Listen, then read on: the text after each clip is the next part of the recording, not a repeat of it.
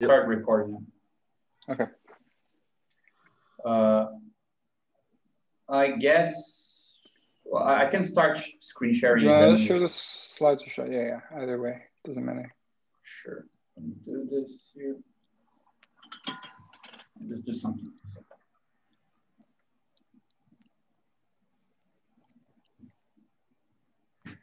Can you guys see? Okay. Oh, looks amazing. Yeah, that's the slide. That's the one slide we presented. We prepared. Yeah, this is the whole presentation. This is Mandelbrot. Just behold. Yeah, this is from Mandelbrot's kind of notebooks when they used to do this very crappy computing powers.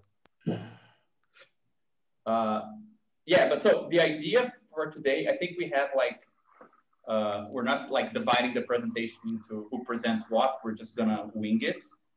But we'll see how it goes. Yeah, we'll see how that goes. But the idea is pretty much just to give you, like, we prepared first just some kind of recapitulating slides on topics that were under discussion in the last couple of meetings, following that suggestion that we agreed on of trying to connect presentations to previous presentations. So we just had a couple of slides on ideas and questions that were raised recently that this presentation can help with.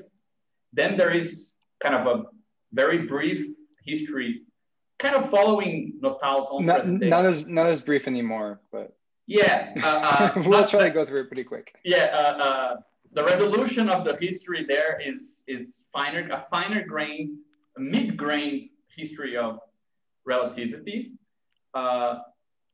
Then we tried to debate, after going through it, a more kind of philosophical take on what the relativity principle is, what it means as a method, because that's something that Nottale tries to separate. Relativity as a theory or a set of theories, and relativity as a philosophical principle that kind of helps out coming up with theories. So in itself, it's already interesting for us, I think. Then the way that he addresses the crisis in contemporary physics and the sort of symptomatic points that he localizes, like locates and says, this is where we should intervene to change something. And then points 4 and 5. 4 is pretty much going over very quickly some of his ideas of how to kind of increment. In fact, it's not even a very rough way. Yeah, very roughly. And we have a lot of quotes by him. So it's more for us to have a discussion and so on. And then the 5th point is just trying to kind of extract some ideas that might be useful for us in different ways and things like this. I think that before we talk about Nottale, it's good just to go back to some ideas we raised, especially in the last 2 meetings, which were kind of a development on top of the primer, but already trying to connect with other stuff we've been doing. So one of the things we did at the beginning of last meeting was to define a couple of ideas of how to define what is a scale and what is a resolution based on different approaches we already mentioned until today, right? So we divided them. Yeah. I would say that in like 3 categories. Yeah. Yeah, exactly. I think you can divide them. So for example, I think this is the first one, which is a more common, not common sense, but it's an easier one to understand, or it's more intuitive perhaps. It's nice to start talking, but it's easy to show that it has some limits. So what we call the language approach to scaling, which is here resolutions are operational concepts that move you from one domain of predication to another scale of analysis. So for example, if you are talking about trees and you have like predicates of the type pieces of wood, it's tall, it's blue, it's whatever, the tree, it kind of, the domain of predicates, right? That predicate is connected to other ways of describing things that allow you to describe stuff around the tree in some ways. Other tall and small objects, or things made of wood, things that are not made of wood, trees that are crooked and ones which are not. I don't know. It defines some space that you can predicate things upon. But you can define resolutions as a way to operate a change in this domain. So now rather than describe stuff in terms of wood and some properties of wood and trees and so on, you might be talking about molecules, which are part of the tree in a way, but the domain of predicates that come together with talking about molecules, right? The other predicates around it are now different. You're talking about molecular structures. You're talking about the geometry of these structures. You're differentiating things in different ways.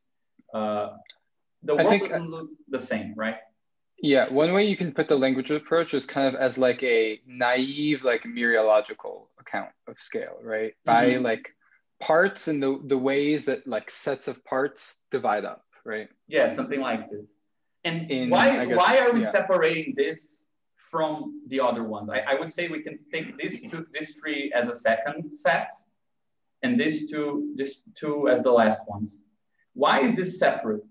Because this language approach, it doesn't have a sort of immanent description of the limits of this operation.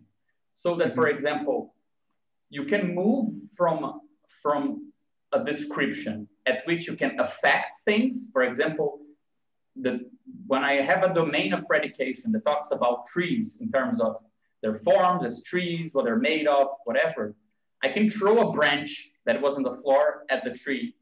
I can make differences that are captured by that way of predicating the tree.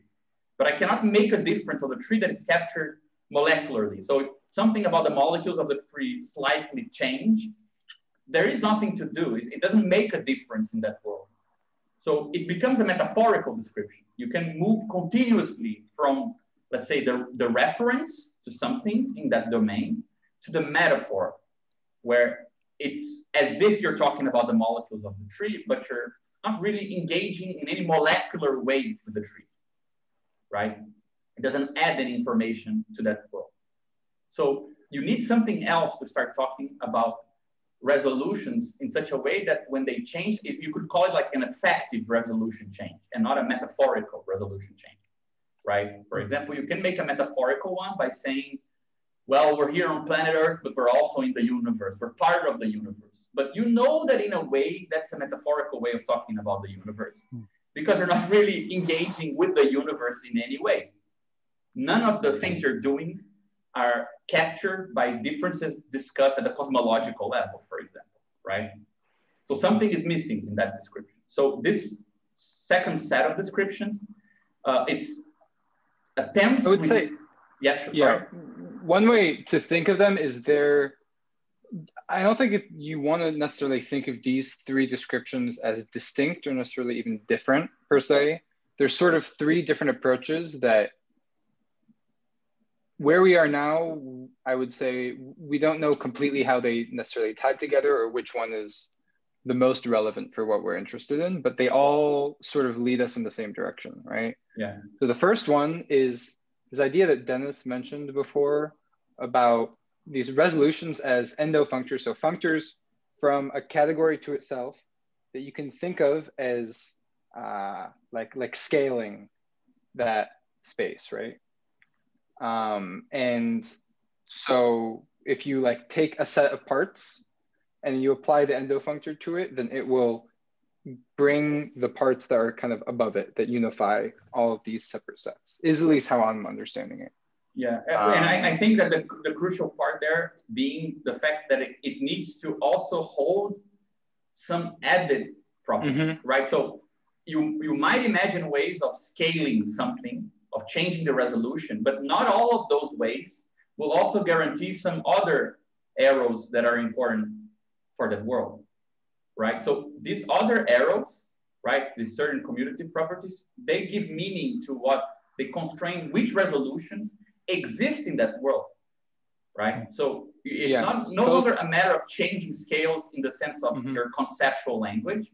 It's a matter of how the structure of the world allows you to change between certain scales, but not all scales, right?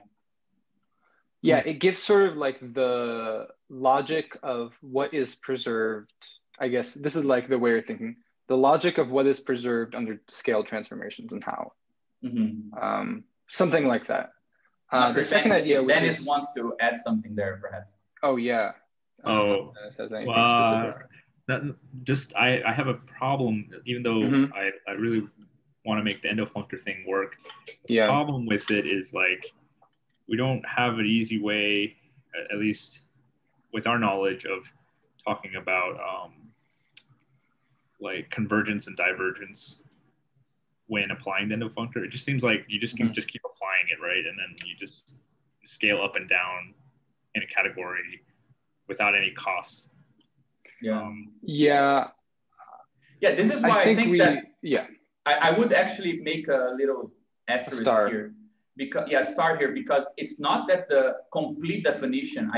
Dennis wrote this up on point 2.5 of the primer. But I think that what makes it a consistent, the idea of effective resolution is actually when you bind this together with what happens after point 9 with like capitalist productive units and so on. Because then you see something like this. You have money, it needs to valorize, right, into some more money. Here you have this box where some scalar process can happen, right? And this is the diagram. Like this is the stuff that actually constrains this arrow, right? Like at 2.5, you only have this in a way, or even a more general idea, right? So we only get to see that you're adding some diagram that constrains what is allowed when you look at it in the productive process, because then it's not about any any resolution that is interesting. It's precisely those resolutions that will lead to the valorization diagram we had and so on, right? So I agree that in the point 2.5 there, it's still very general. It's very much like the language approach in a way, right? Perhaps just written in a formal way that is more kind of, you can integrate it better with other restrictions, right?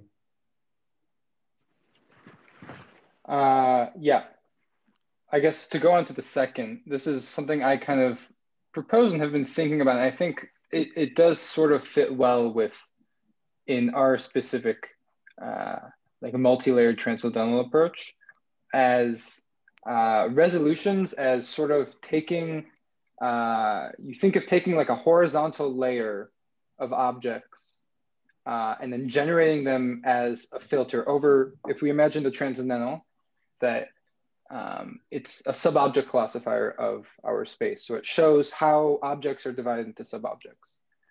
So you take a bunch of these and then you generate a filter over them, and that completes this set as like some sort of rudimentary resolution or scale, right? So it depends on the completeness of the objects you choose at first, but then when you group them together, you can sort of jump up to a higher scale. And similar to in the picture that Gabriel had above, or actually from specifically the picture from last week, where there was like, you saw the layers of the different productive processes from at the level of labor to at the level of the production process to capital and so on. Each time you sort of gather together these objects of the same scale, if you don't necessarily have a way to compare scales between different incomparable objects, when you gather them together, you can get a whole, which you then... Would it be okay, I mean, just to make it more intuitive for people, to imagine, going back to that intuitive, more mereological thing, imagining you have something like, right, like the tree, you can talk about it's like pieces here, right, another piece, then you have like very below this level of description, you have like the molecular description, right? And it would be something like taking this covering. Yeah, exactly.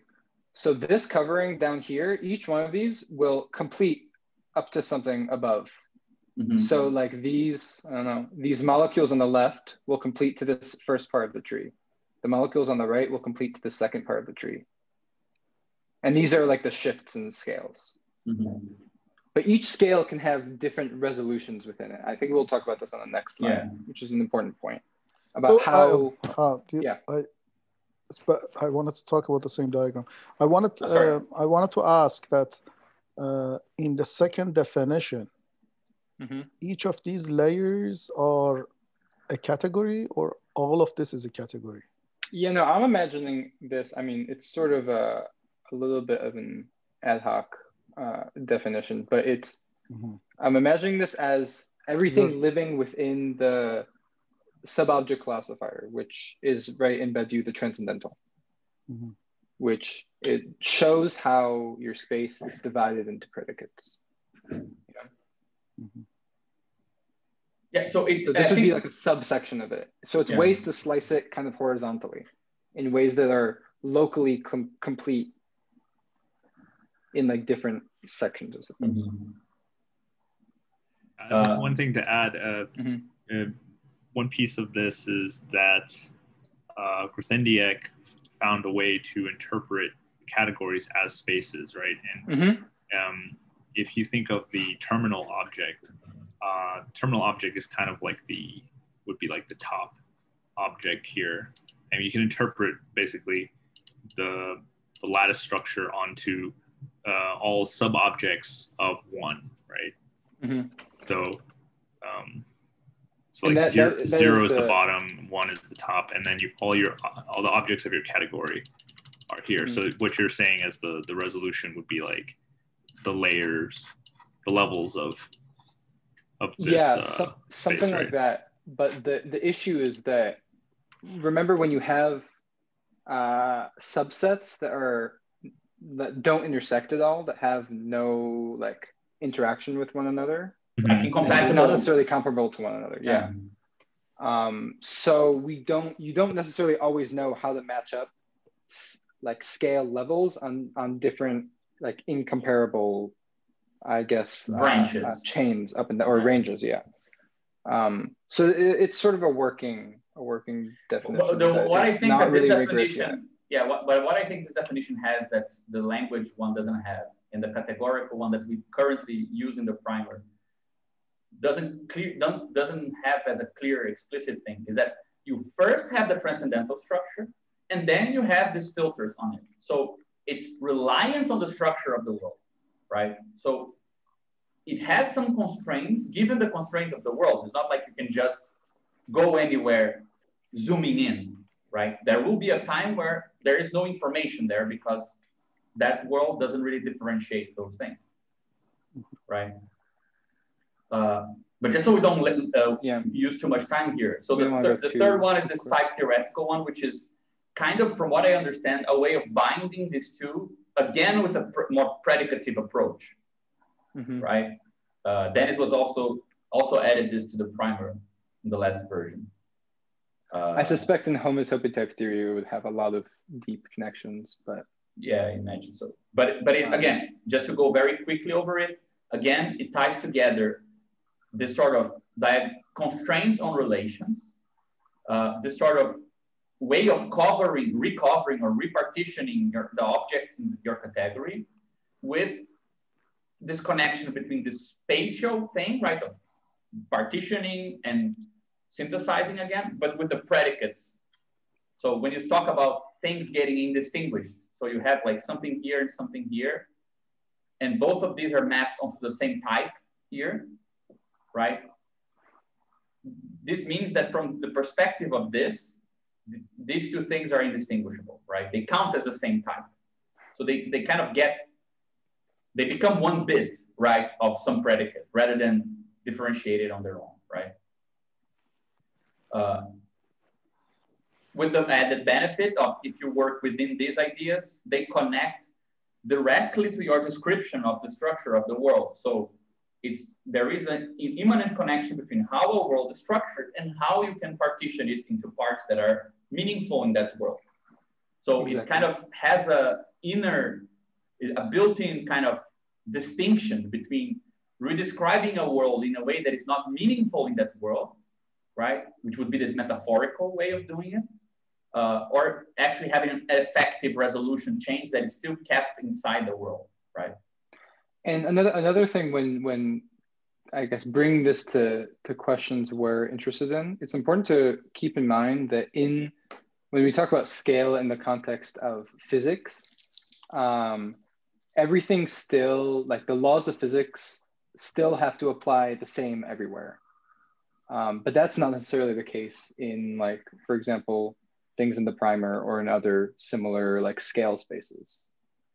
Yeah, I think that this is so there's a certain continuity difference, and it's important to keep in mind what baggage is coming like from physics. Yeah, I think this is actually a big discussion to have at the end of today's meeting, because there is a very strong, 99% of the complication of the presentation today comes from the fact that this guy is not only defining a concept of scale, but one that actually holds with, like, keeping the laws of physics valid, right, across the scale. So it's a very specific sense in which this works.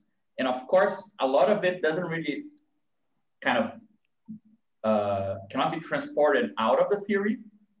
A lot of it functions as a sort of inspiration to think about these things in more detail.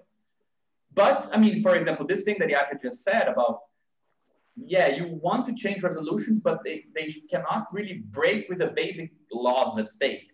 It's actually something that in the primer we're trying to hold, the idea that the resolutions that are really relevant for commodities, they might change the structure, they might make you look at, let's say, prices in very different ways, depending on how the price structure is kind of synthesized, but it still abides to some basic laws of the commodity world, right?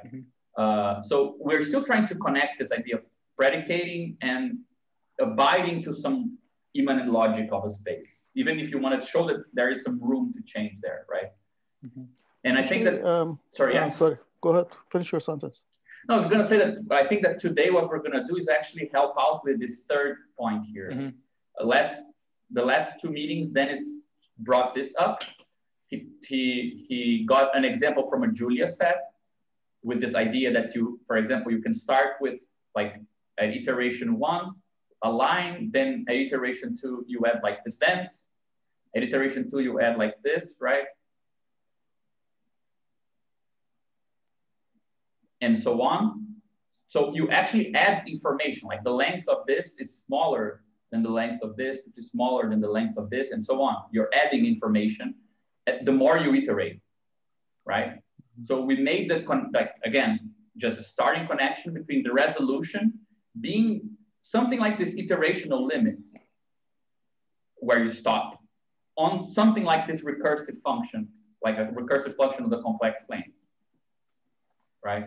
So it's nice because this definition has something which the others don't, and which we're going to be exploring today a lot, which is a connection between the resolution and a sort of cost, right? Why are Julia sets or these fractals calculated up to some iteration? You can find on YouTube like 200,000 iterations, but it's always a finite number, right? Because of limits to computing power and things like this. So, and to physics. So you get a connection between this element that we were seeing a lot when talking about Bogdanov, about this sort of cost that kind of grounds this iteration of the function on some limit that comes with the world, right? It connects the idea of resolution to that limit, right? Or better, connects the idea of limits to some instrumental limit.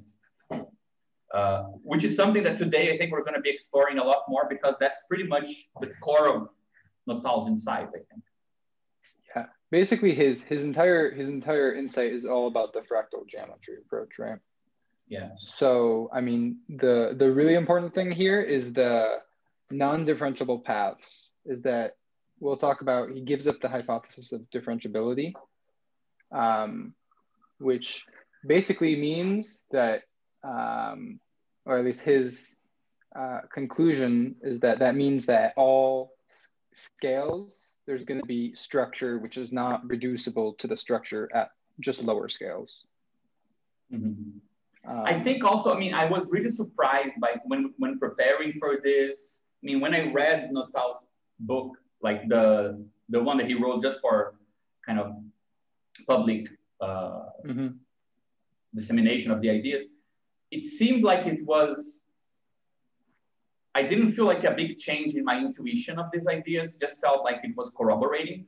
But once you get to a bit more details of what he's trying to do with his other books and stuff, it's actually, I mean, what interests him in fractal geometry is nothing like you would expect in terms of what we see people talking about fractals. Usually it's very specific, and it's, and you actually need to, I felt like I had to shed off some intuitive ideas I had about how to think about scales and resolutions and so on to actually meet his approach. So I think that there is also something to this, which is not simply, let's say, adding some information to the previous definitions we had, like giving some concrete example or something. But I think it also gives a slightly different intuition of what these things mean, you know? So I think that's also important.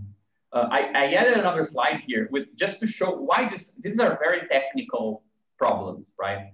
I added another slide with a sort of conceptual distinction, which I think is a distinction that we want to make at some point, right? And it's a good way. It's a good way to think of this. How Nottale's work kind of divides space up, right? Yeah. So what I thought of, like the way that I thought of dividing things, just because I think we want to be able to speak rigorously about how these things are different, right? Is the difference between, just first to start with just having an idea of attributes, because it's clear that given some object or objects from a category, you can talk about them, you can predicate on them in different ways already, right? As I was saying, like if you have a tree in a field, you can talk about the tree in infinite ways. But most of those ways, or a lot of those ways, don't require you to change anything else. They're all compatible with that world, right? So if I talk about a tree being tall, I don't need to commit to describing anything else in a different way because of that. That's fine. Or if I talk about the tree being ugly, or because the tree being like this tree and not like that other tree, like I can actually do a lot of exploration of this predicate space without really changing anything about the world, right? So we don't want to simply identify resolutions with defining some predicate space. It has more than that. It's not only an analytic principle of how you're going to divide your space, right? So resolution adds a syntactic principle, right? It's determination of something like a unit or some basic predicates that also come with a way of measuring the world. And if you take measure to be something that captures information in some way and fixates it, you can think about it and allows you to kind of operate on those measures. It's like you're adding some choice of attributes to something syntactic about it, right? So there is a change, there is a specific difference between moving from... Synthetic or syntactic? In the sense of synthesis. No, I know, but I was thinking about probably because of the structure, the language of a structure, only a certain type of a structure is allowed here. Yeah, you could probably translate this in terms of changing like the syntax of how things are operating. It's not only, right? I mean, it's not simply saying like I have the tree is X and then I change this X, right? Different attributes, it's tall, it's big, it's whatever. But it's something that once you plug it there, right? Even the way of talking about, for example, it might no longer be a tree. Right? For example, it reminds me of what Badiou says in Mark and Lac in terms of different levels of operations. I mean, we have signs. These signs are like attributes, and then we have laws of combining these signs together, right? But then some combinations are not allowed, or are irrelevant, or meaningless, right? The fact that the grammar that says which combination of which combination of signs is relevant and which is not is like a syntax. Yeah, I think. Yeah, maybe I'm thinking of a wrong paradigm, but that is what what I think it's a good analogy with the idea that it brings about some operational change, right? Mm-hmm. It's not just some variable you change for another predicate and that's fine. It's, for example, it's a difference between saying the attribute idea is like saying the tree is tall, the tree is small. And the resolution would be the tree is part of the forest. Now the tree is no longer the whole you predicate. It's actually taking its predicates from the forest that you're, now that's the object that receives the predicate. So it changes something on the structure, right? So it has the important thing about, I think, the resolution is different resolutions don't necessarily make a difference, right? They can, but they don't necessarily. So you can have like a whole continuum of resolutions within a certain confinement that are completely consistent with one another. Yeah, I think that's something we're going to see. That is kind of what happens in this.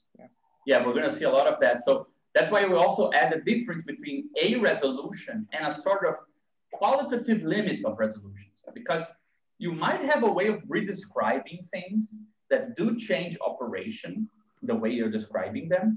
For example, if you're talking about a car or parts of a car, that actually changes a lot. Like consider the parts as something in themselves and not just components in the car. That might change the way you view it, but it might not really change the world that much. Even it's within a resolutive range that still abides to the same world, because everything that composes with the auto parts kind of also composes with the car.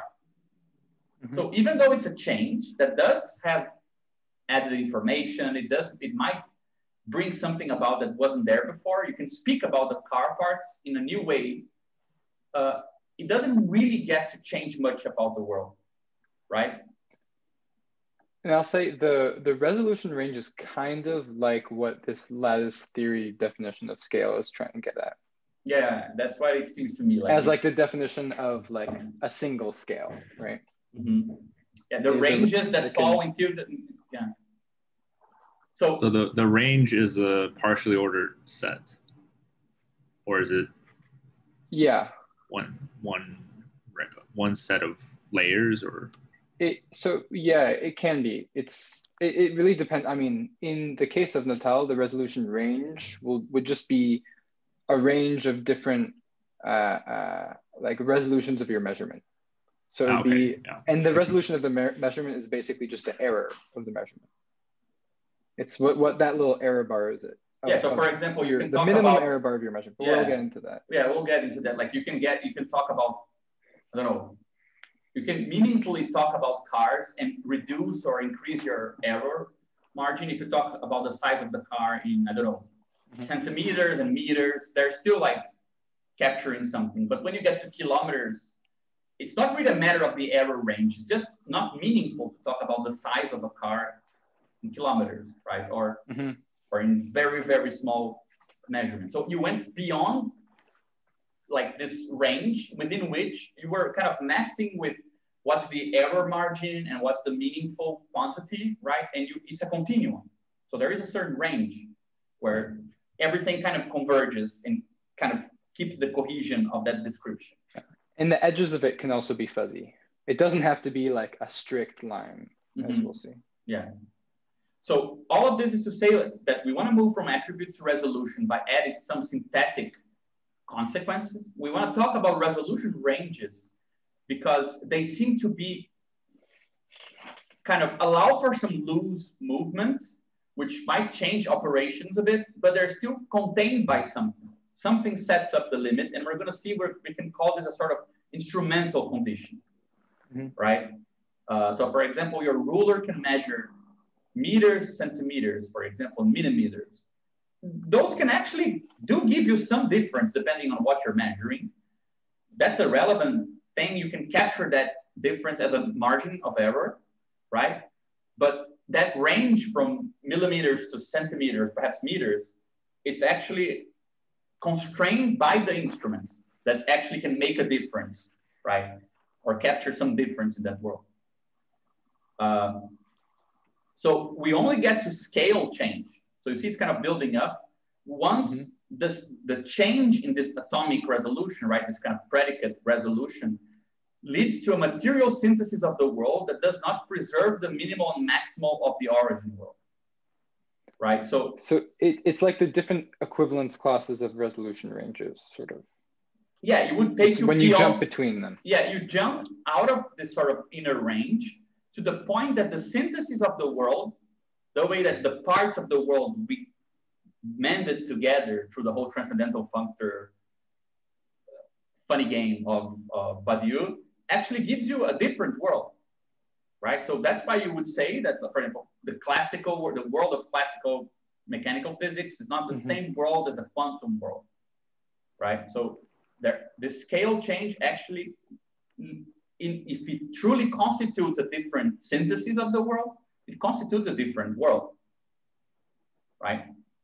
So there would be a very important relation between the theory of worlds and the theory of scaling, right? We will see that actually this is not a constant, because there are worlds, for example, the religious world, where all ranges actually converge.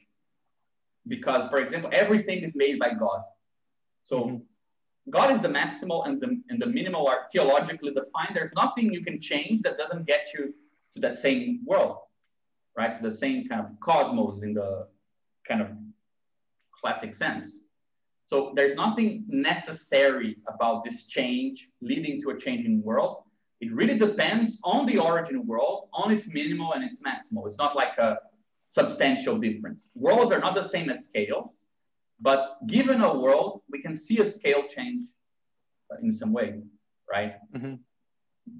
So you see that there is a correlation between resolutions, the structure of the world, and what will count as a scale change or a qualitative scalar change in that world. And I think that, and the last point is that we want to distinguish. It becomes like a way of moving between worlds, right? Yeah, it can be a way of moving between worlds. Yeah. I mean, it makes sense because, for example, a lot of what we did in the primer is to show that capital is interested, we could translate it in saying something like, under the instrumental conditions of production, capital is interested in exploring the resolution ranges without like leading to a scale change that is not actually within its own capitalist range, right? And not to forget, like the minimum, the maximal of the world doesn't mean it's like a static thing. You can actually get the world to adjust to it under some conditions, right? But it's important to separate this idea of scale change from the idea of layer change, right? For example, when we talk in the primer about there being multiple layers, form logics of exchange happening at the same time, it's not really the same thing as, for example, if I have some object and I move it to a different resolution, and the world in which this new resolution is in is different from this world, right? It's more like I have, for example, I think it's akin to saying something like, imagine you have something like this, and you're filtering this world, for example, a logic that counts things 2 by 2. And then you have a different logic that counts things 3 by 3. And a different logic that counts things like in four elements at a time. They might lead to different properties, right? But they don't really get in the way of each other, right? So that's why we say here it's a change in the atomic resolution, right? From 1 to 2 to 3 that leads to a material synthesis of the world that adds information that is not accessible just by talking about the same thing, the same set of elements in the same way or in different ways. You're actually you're making different parts of it, right? With 1, 2, or 3 elements. But these different parts and this added information does not contradict this origin world. So you can actually have all of them coexisting at the same time. So this is, I think it's, you can think of it more like a lateral shift rather than a vertical one. Yeah, I agree, yeah. You slice up your space in a different way, but it might not, that method of slicing might not contradict the previous one. Yeah, exactly. And I think that it's almost like you took this attribute idea some other direction, right? Because you do get, let's say, predicates that build up different parts of the world, but this predicative topology, they actually have the property of adding information, but not contradicting each other. So they add up to each other. They can depend on each other and so on. Whereas this direction we're taking here, this new description does not converge and does not add up to the other. They cannot combine them, right? They are in conflict in some way. They don't describe the same space, and you cannot add them both up and have effects on both at the same time, right? So it's a different thing. So I think it's important to also make this distinction here, so we don't think they're the same thing. Mm-hmm. So I have a question. Yeah. Is it fair to say that this is the syntax, or these are the set of definitions that allow us to move from one word to another? Maybe not all of them, but it is scale change, I think specifically is. But what does a scale change mean? I guess we have to go back to the definition. But let's say in Badiou's language, you have a word that is primarily defined by transcendental. Within that world, or at least I don't recall, there is a discussion of scale within that world. Unless you introduce a new transcendental, which I believe what primer does, right? Well, the thing is, even in Badiou's formalism, it's never like just one transcendental that is there forever and is like God. It is whenever you take a sub-object, you get another, if it's complete, if you complete it all the way down, you get another transcendental, but just for that subset, right? So that's already a way to, I mean, not necessarily a subset of the world is a world itself. I mean, yeah, not all subsets of the world will form a new world. Yeah. So the world is strictly defined by having a transcendental, which defines the internal operations of that world, right? It seems to me, if Nottale, so what I read from Nottale, which I couldn't finish all the assigned chapters, but it's a language. I don't know whether this is the language, like a frame of reference. He says that the principle of relativity, I guess we will talk about this. The principle of relativity in a few slides, is actually the fundamental principle of all science, because without that principle of relativity, we cannot even say that science has laws or nature has laws. Because if you look at the laws of nature, there are laws of nature that are at the face of them, they are contradictory with each other, or at best they are irrelevant to each other. So how could, under the assumption that there is one world, how could there be multiple laws and one world? The only way that we can make sense of this and then finally come to terms with, or be able to say that nature has laws, is to say that there is a principle of relativity in place where when we talk about laws of nature, we are strictly talking about a frame of reference. Within that frame of reference, we talk about those laws. Now, when we change the frame of reference, we talk about different laws. If we enlarge the frame of reference, in the case of physics, he has many examples like Copernican and then Galilean and then Newtonian and then general theory of relativity.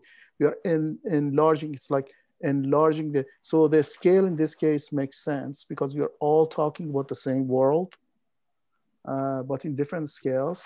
But I think it has something subtly a little bit, so far, I completely understand this in the language of Badiou's transcendental. But I think it has something subtle in it that I don't think was a concern for Badiou. And that is the movement between one world to the other world.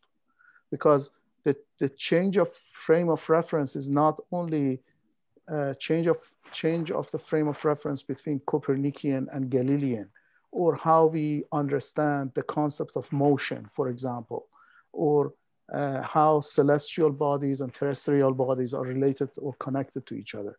These are all, to your point, Yasha, in one vertical movement. Mm-hmm.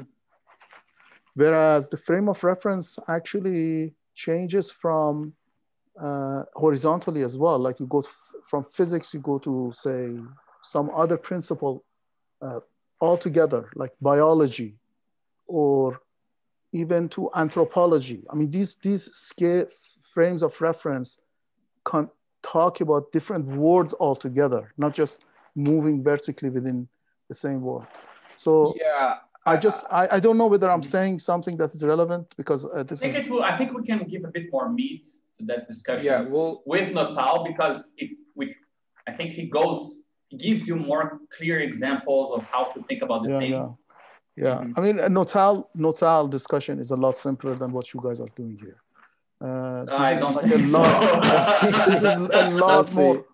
This is a lot more abstract than what he's saying.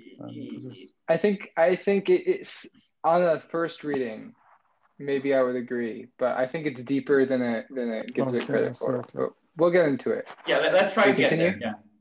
Yeah. So I mean, I'm just adding this. This is way beyond the scope of this presentation, but this is again, these are just the underlying things we've been discussing for last months, right? Mm-hmm. Different ways of defining what we call resolutions. The concepts we want to kind of separate and distinguish rigorously. So these are bigger goals than the goal of this presentation, but it seeks to contribute to this ongoing discussion. So I think that's the big point, right? Mm-hmm. So I think this, just to start off going into the actual matter of the stuff, the book that we thought we had as a basis for the discussion is this one here. Is the most recent one, which is a more popular account of what he does in his theory. But this one is actually the kind of branched out description of what he's doing. So he kind of makes it popular with this one. And this one that he published a long time before is a kind of rehearsal. The genesis. Yeah, he gives you like, okay, this is the stuff I'm working on. But it's interesting for us, and people who get interested in this presentation, I suggest to look up this book as well, because he was trying out many approaches in this one. So he makes direct formal connections to things that we are studying. So you will find some basic discussion of things that connect more clearly with set theory and things like this in the first one, right? This is also important because he was working on this at the time that Badiou was publishing Logics of Worlds, right? Which came in between the two. And they were friends at the time. So are they not anymore? Yeah, no, but they were already friends at the time. What's the status today? I asked Badiou about Nottale a couple of years ago. Actually, one of the last times I was with, I think the last time I was with Reza, right, in Princeton. I asked Badiou a question about it, and he says, yeah, that's important. I'd love to write about it. And then he just like went into another question. I remember he thought my question was actually coming from Dennis, because Dennis clearly looked more bright. So he said, of course, this is Dennis' question. So he looked at Dennis while he was answering. And I was the Latin American guy, so he thought the political question that Dennis asked was my question. But so it's interesting to see, because I think we can argue that some part of this theory is actually built into the mechanisms of Logics of Worlds. Like Logics of Worlds is already the logical atomism of Logics of Worlds. And some of the sort of pseudo-idealism of saying that the transcendental is connected with the logic, and how can it be that the transcendental is immanent and so on. Actually, you get a very concrete example of this with the theory of sort of experimental connection, the connection between experiments and resolutions, and the kind of collapse of the system of reference for Nottale, which is not an idealist interpretation of measurement. The observer creates the world. It's actually quite materialist. Very materialist. Yeah. Mm-hmm. So it's a nice, I think it's a really good example of some details of logics of worlds are at stake here as well. So this is a fella, this Zen-looking person is actually a Buddhist, in fact. I don't think we need to go through all the details, but I think it's worth mentioning that Nottale, from what we've read, Nottale is actually in a weird place because he's very well established as a physicist of relativity. Like, he contributed to relativity theory with well-established and kind of celebrated stuff on gravitational lenses on one side, and also with new axiomatic treatments of special relativity, showing you can derive special relativity with a lot of with fewer kind of assumptions, and also a big proponent of decoupling the constant from the speed of light, showing that it's very important not to read the speed of light as being a finite constant as a kind of key to understanding things. So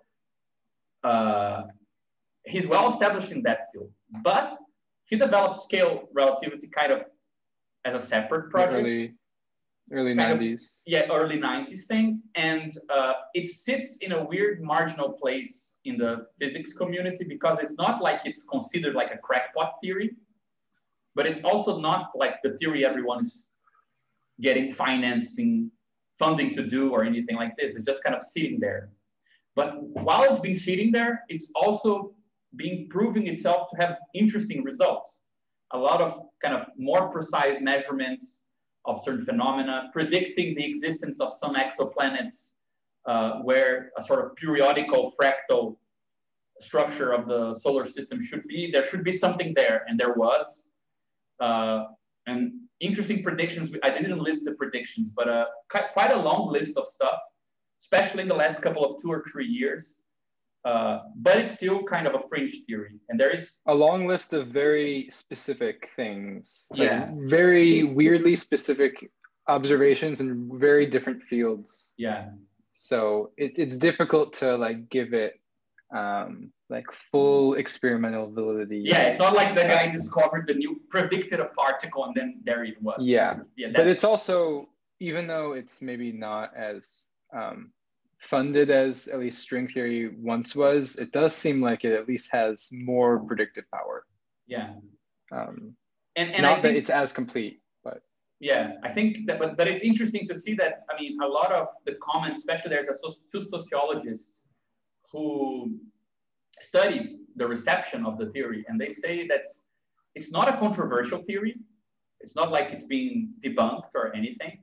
It sits in a weird place because it seeks to reframe a lot of already existing ideas and say you should be thinking about them geometrically rather than probabilistically, but it wants to integrate a lot of already existing stuff. So that's not usually a good motivation for people to change their way of working.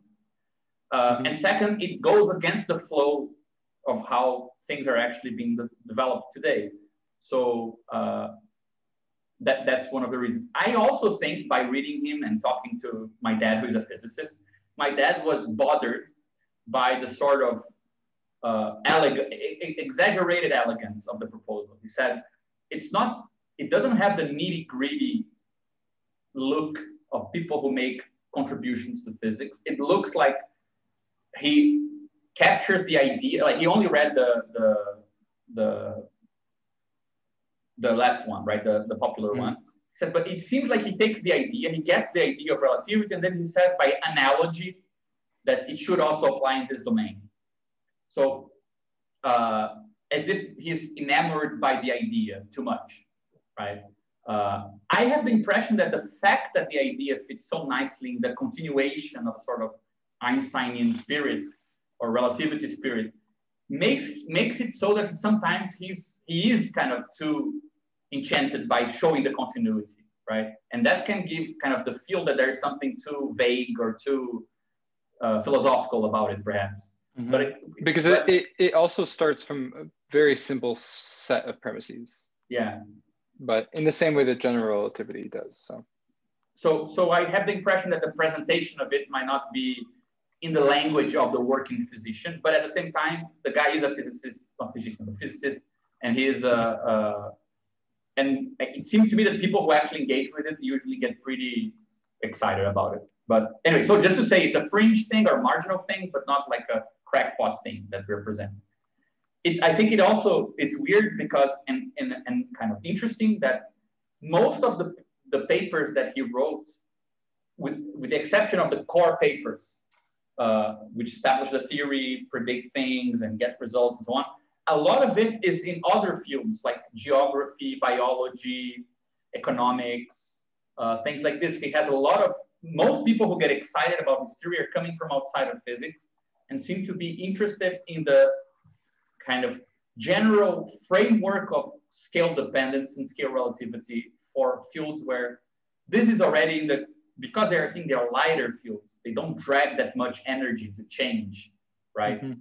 They're not so basal like geography, for example. To have a shift in paradigm in geography just requires like 10,000 people.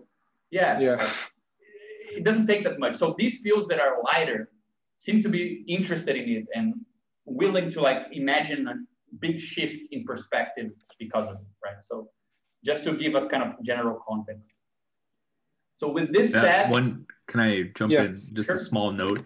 You know that thing that the big news in physics from like this week about the muon? Yeah, apparently Nottale had a paper about it from years ago. Actually did that? Yeah. Does it agree with the observation at all or no? So tentative observation. I'm not sure. It's like way above what I understand. But corrections to the muon's anomalous magnetic moment. That's exactly what. That's exactly what they measured. Yeah, apparently. So even before this recent thing, there was a 3.7 sigma discrepancy, and this paper shows how using scale relativistic stuff, you can correct it down to a 1 sigma difference. So it like matches more closely to the experimental data. But the recent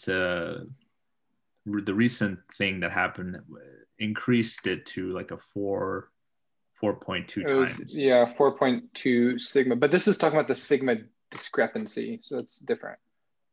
Ah, really? Okay. But it was 3.7. Yeah, because he's saying that he's going from 3.7 to 1. Yeah. With a scale relativistic correction. I mean, if this is just because it's saying 3.7 sigma discrepancy. When you say in like particle physics, when they say like whatever sigma, it is the amount of differences from the standard deviation, right? Yeah. So here the higher sigma is better. So I think this is just would be a lower discrepancy is what you're saying. I'm not sure. Yeah, I saw this earlier. Yeah, this was revised like it was submitted last year, but this paper was revised like 3 weeks ago. Ah, okay. So maybe he has something to say about it. Yeah, he might incorporate it. I'm not sure.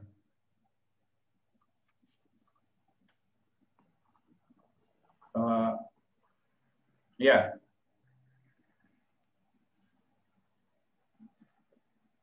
So I guess he's happy about it. Otherwise, he wouldn't update it, I guess. Maybe. We'll have to look. I'll have to look closer at that. But, oh, yeah, he talks about it at the end. The muon GT Fermi Lab experiment aiming to reproduce.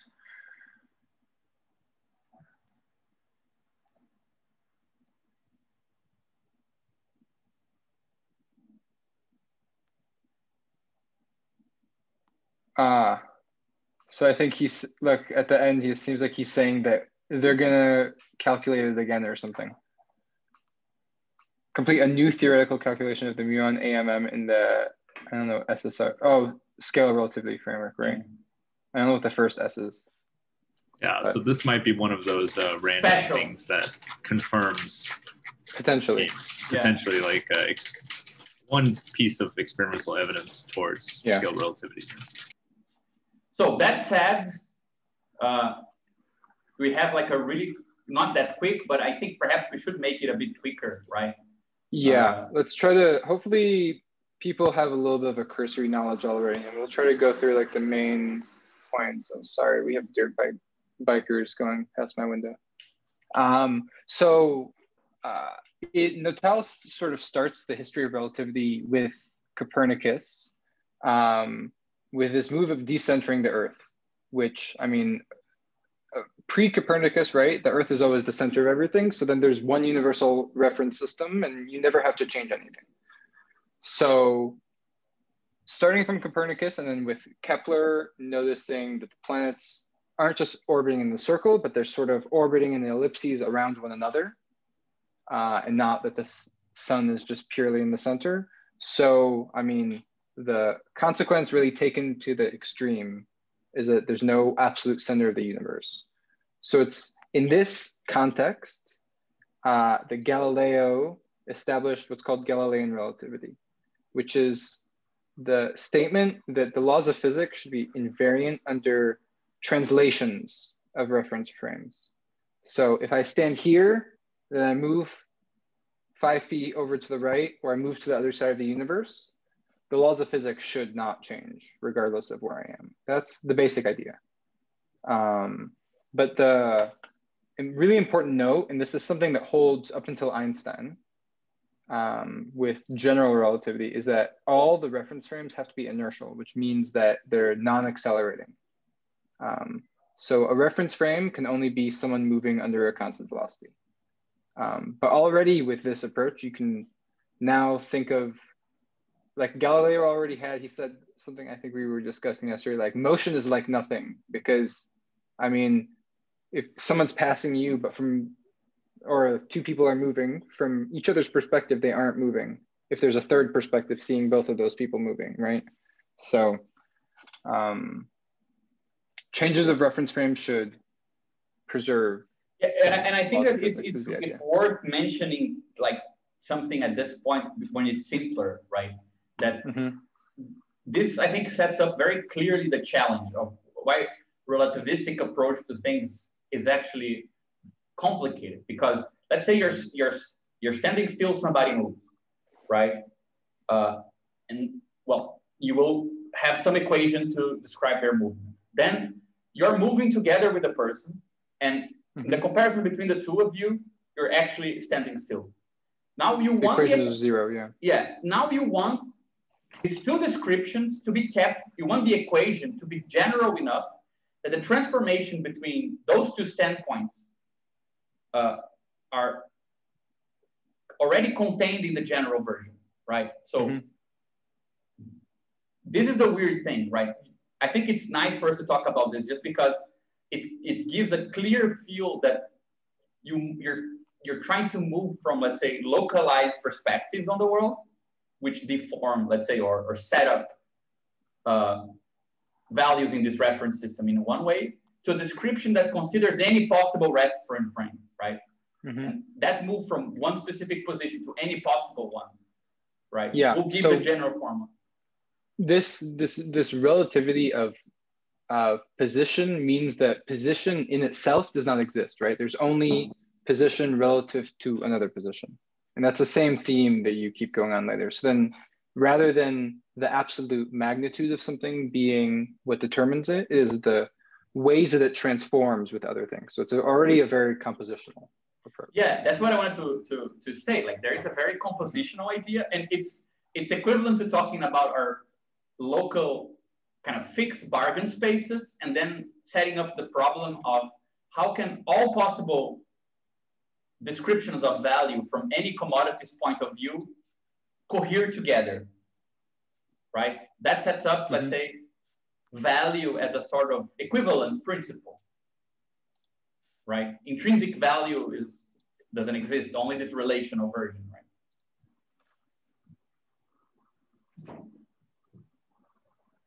There we can go.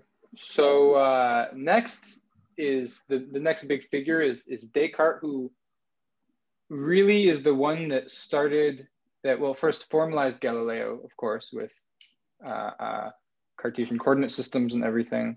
But even going further, the really important thing is that sort of directly from the consequences of formalizing Galilean relativity, where you can showing the transformations that allow you to translate between different reference frames, even if they're moving relative to one another, which are just linear transformations, which are just going to like shear your space.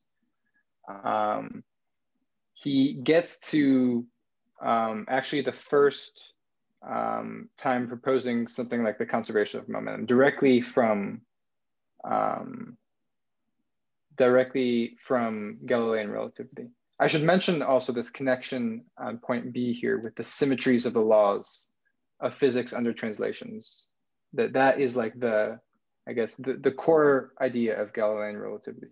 But that led him to conservation of momentum. We already see here talking about how God keeping the world moving at like a constant rate, and that things won't just stop because of like the force of the power of God. And this is his way of saying it. But the first statement of conservation of momentum, which is a big deal for physics with God in it, was really cool as well, wasn't it? Like, yeah, the ether and everything. Yeah.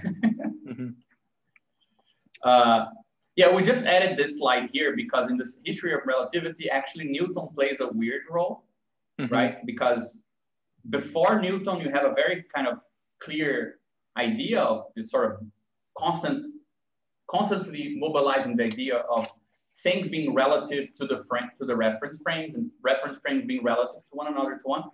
And even though the guy kind of explodes into the theme, right, with theory of gravitation, the use of differential calculus, and a sort of ridiculous unification of physics on one hand, and like pretty much the birth of its predictive power, right? On the other hand, there were problems in this sort of Galilean description of relative reference frames, and saying, for example, if I'm in a boat, in a ship, and I draw something inside of it, I mean, even though my pen is moving relative to the water, is moving ahead, relative to the ship and the paper is moving in circles or whatever, and allow you to kind of discern like the locality of the reference from the general.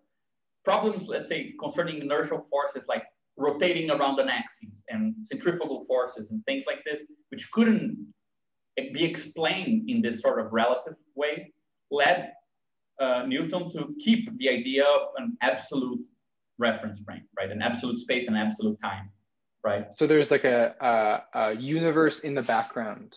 This is Newton's idea of the ether, that it's just like always in the background, and there's some universal coordinates.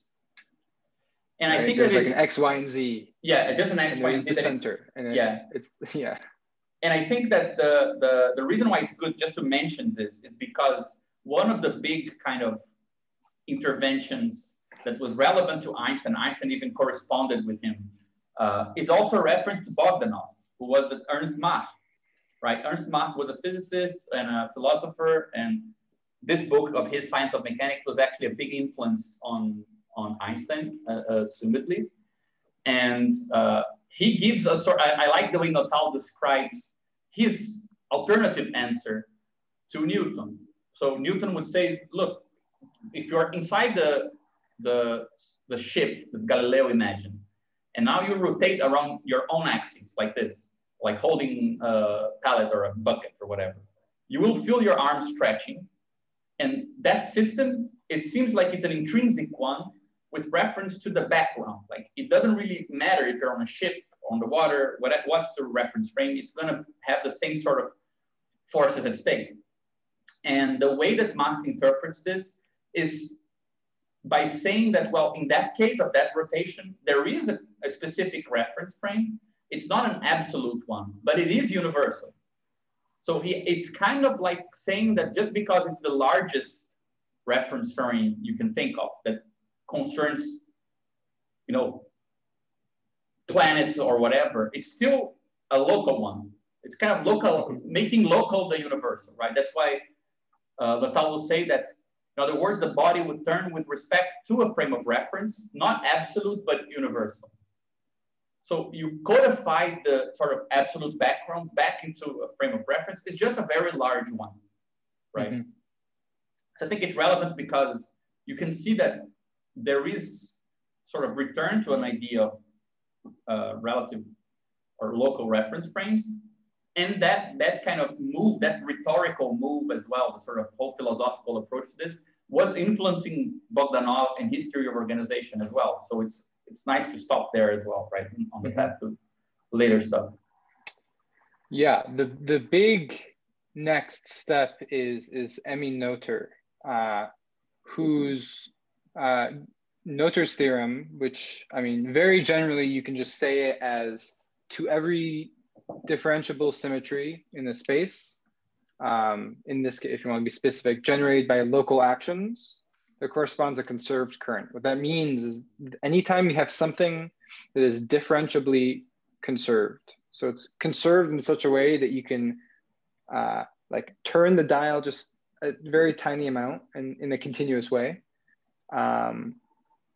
by local actions, which these are the symmetries, whether it's translation or rotation, or in our case, it's going to be a scale change, that they're going to correspond to some conserved current. So there's going to be the conserved current means there's going to be a conserved quantity, which really here means a physical law, right? But importantly, it's the fact that the symmetries, right, and the ways that things relate to one another in the system give constraints on the forms of the laws of the system. So it's really quite, it's like maybe the most mind-blowing like theorem in physics, and the fact that it works. These like very seemingly unconnected things, but it's generalized quite a lot. I mean, the most basic examples is that translational symmetry gives you conservation of momentum, because if I can move from one place to another place and say that the laws of physics are constant between them, then that implies that your momentum should basically keep going. It's about to change as you translate tiny amounts.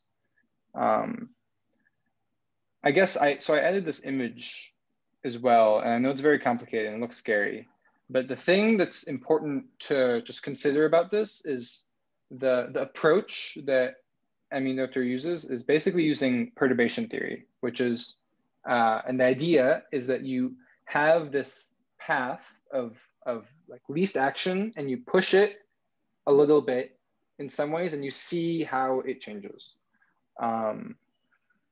And it's basically, it's based on this very important idea in physics, which I don't know if I have it. I think I have it on the general relativity slide a little bit, but it's the principle of least action, which is basically that like nature, is that nature is lazy, is sort of the best way to think about it, is that with the laws of nature correctly formulated, the true path of something is going to be sort of the path of least resistance. Yeah. So, I mean, in the Euclidean world, it makes sense that just like a straight line, if something's moving straight, it keeps moving straight, but we get different things when you get relativity. Some more things about Noether's theorem that's interesting. Time symmetry actually implies the conservation of energy, which is very important. And it's also generalizable, and rotational symmetry has to do with conservation of rotational momentum. But it actually generalizes to quantum physics as well. So it's both a theorem that applies on the level of the classical and the quantum. And it's called the Ward-Takahashi identity, that also is used to prove things about laws of conservation of electric charge and things like that. But not super important to go into that too detailed. But it basically sets up the conditions for, let's say, connecting geometrical properties and physical quantities, like energy and geometry, very strictly, right? Yeah. It gives the way that the constraints on the system form the logic of it, which I think is a very compositional way of thinking. Yeah. So this is probably the one that people would know the most about, just like from cursory knowledge. But special relativity kind of comes from the issue of the discovery of the speed of light as a universal maximum, or universal like constant for all observers. So how we were talking about the classical like relativity of velocity, that you can, it doesn't really matter what speed you're going, when you measure velocity, it's always in reference to something else. But Einstein's famous train experiment, right? He asks, what is the difference between a light bouncing basically in like a moving train versus just on the ground?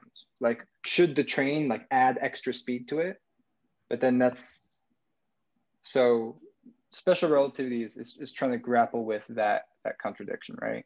That you can move reference frames, but the speed of light is always going to be constant no matter what. So and finding what is a formalism that actually allows you to, again, equate all possible perspectives on these different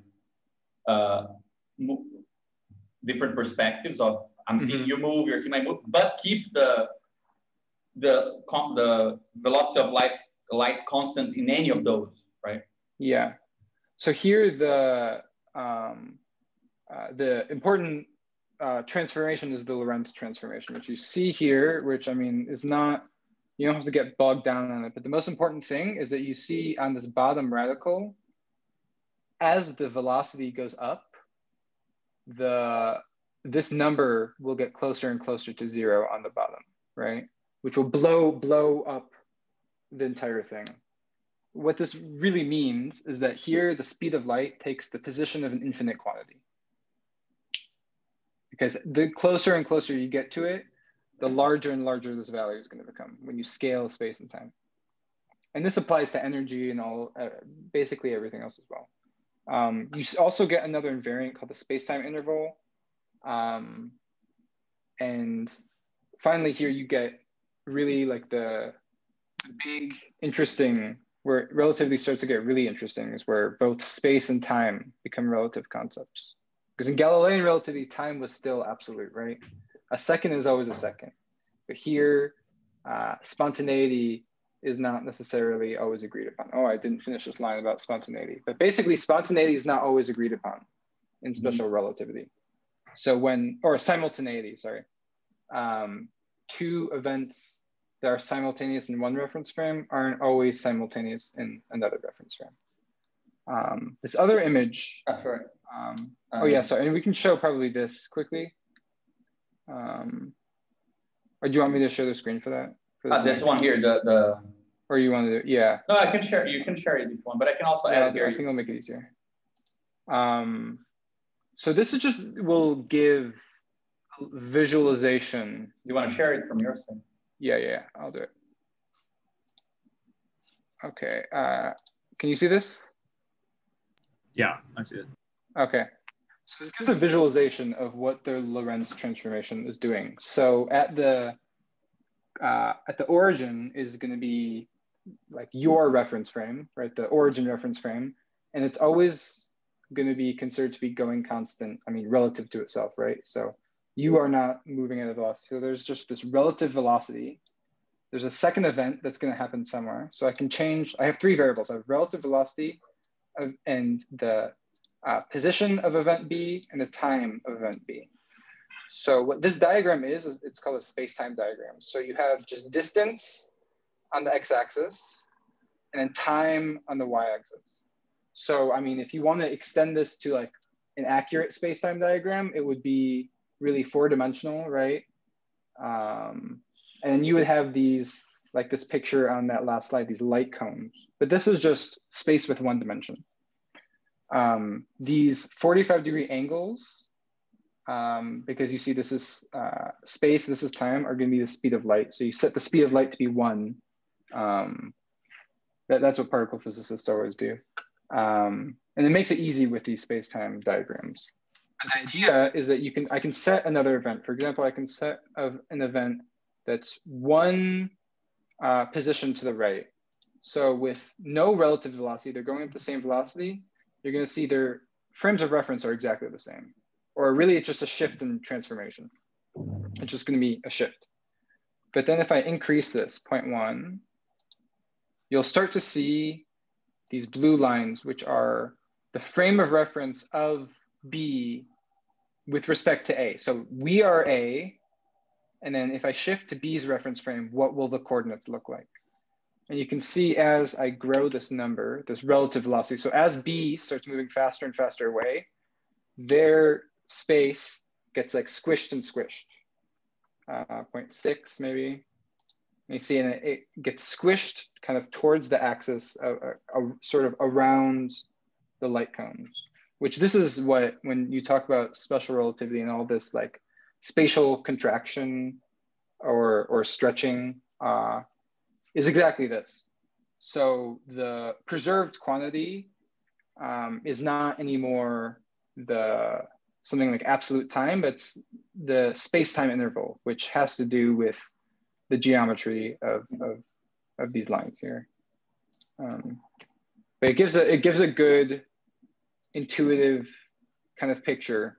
And you can imagine, right? So this one line is like the y-axis. This is the time axis for B, and this is the space axis for B. So it really it stretches their space out quite a lot. Okay, that's 0.8, the clear? velocity of light, right? Yeah. Oh, another thing you can do, you can shift also the time, or both even. You can see here how it changes the way that, so these, I believe, if I remember right, these are the space-time intervals that are preserved. I think it's the distance. I don't remember exactly the definition off the top of my head. Oh, here it is. It's this. Anyways, is that clear? Does that make sense? So as relative velocity approaches 1, these lines diverge, right? Yeah. So I mean, when velocity approaches 1, what happens is that event B is going the speed of light, right? Mm-hmm. So you see the two lines just completely disappeared. If I go to like here, 0.9. It's squished all of the space that before was here, right? This is, okay, this is, you can see my mouse, yeah? This is U at the center. And then this is your light cone. So the light cone is all of the things, or like things are inside your light cone, or everything that is causally related to you, right? Because when the speed of light is a maximum velocity, nothing that is in this region, it can never reach you because it will have to go so quickly as to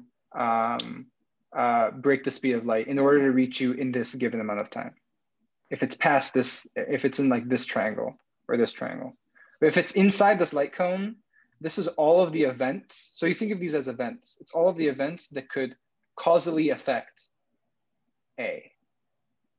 This light cone is going to be all the events that A can causally affect. Yeah.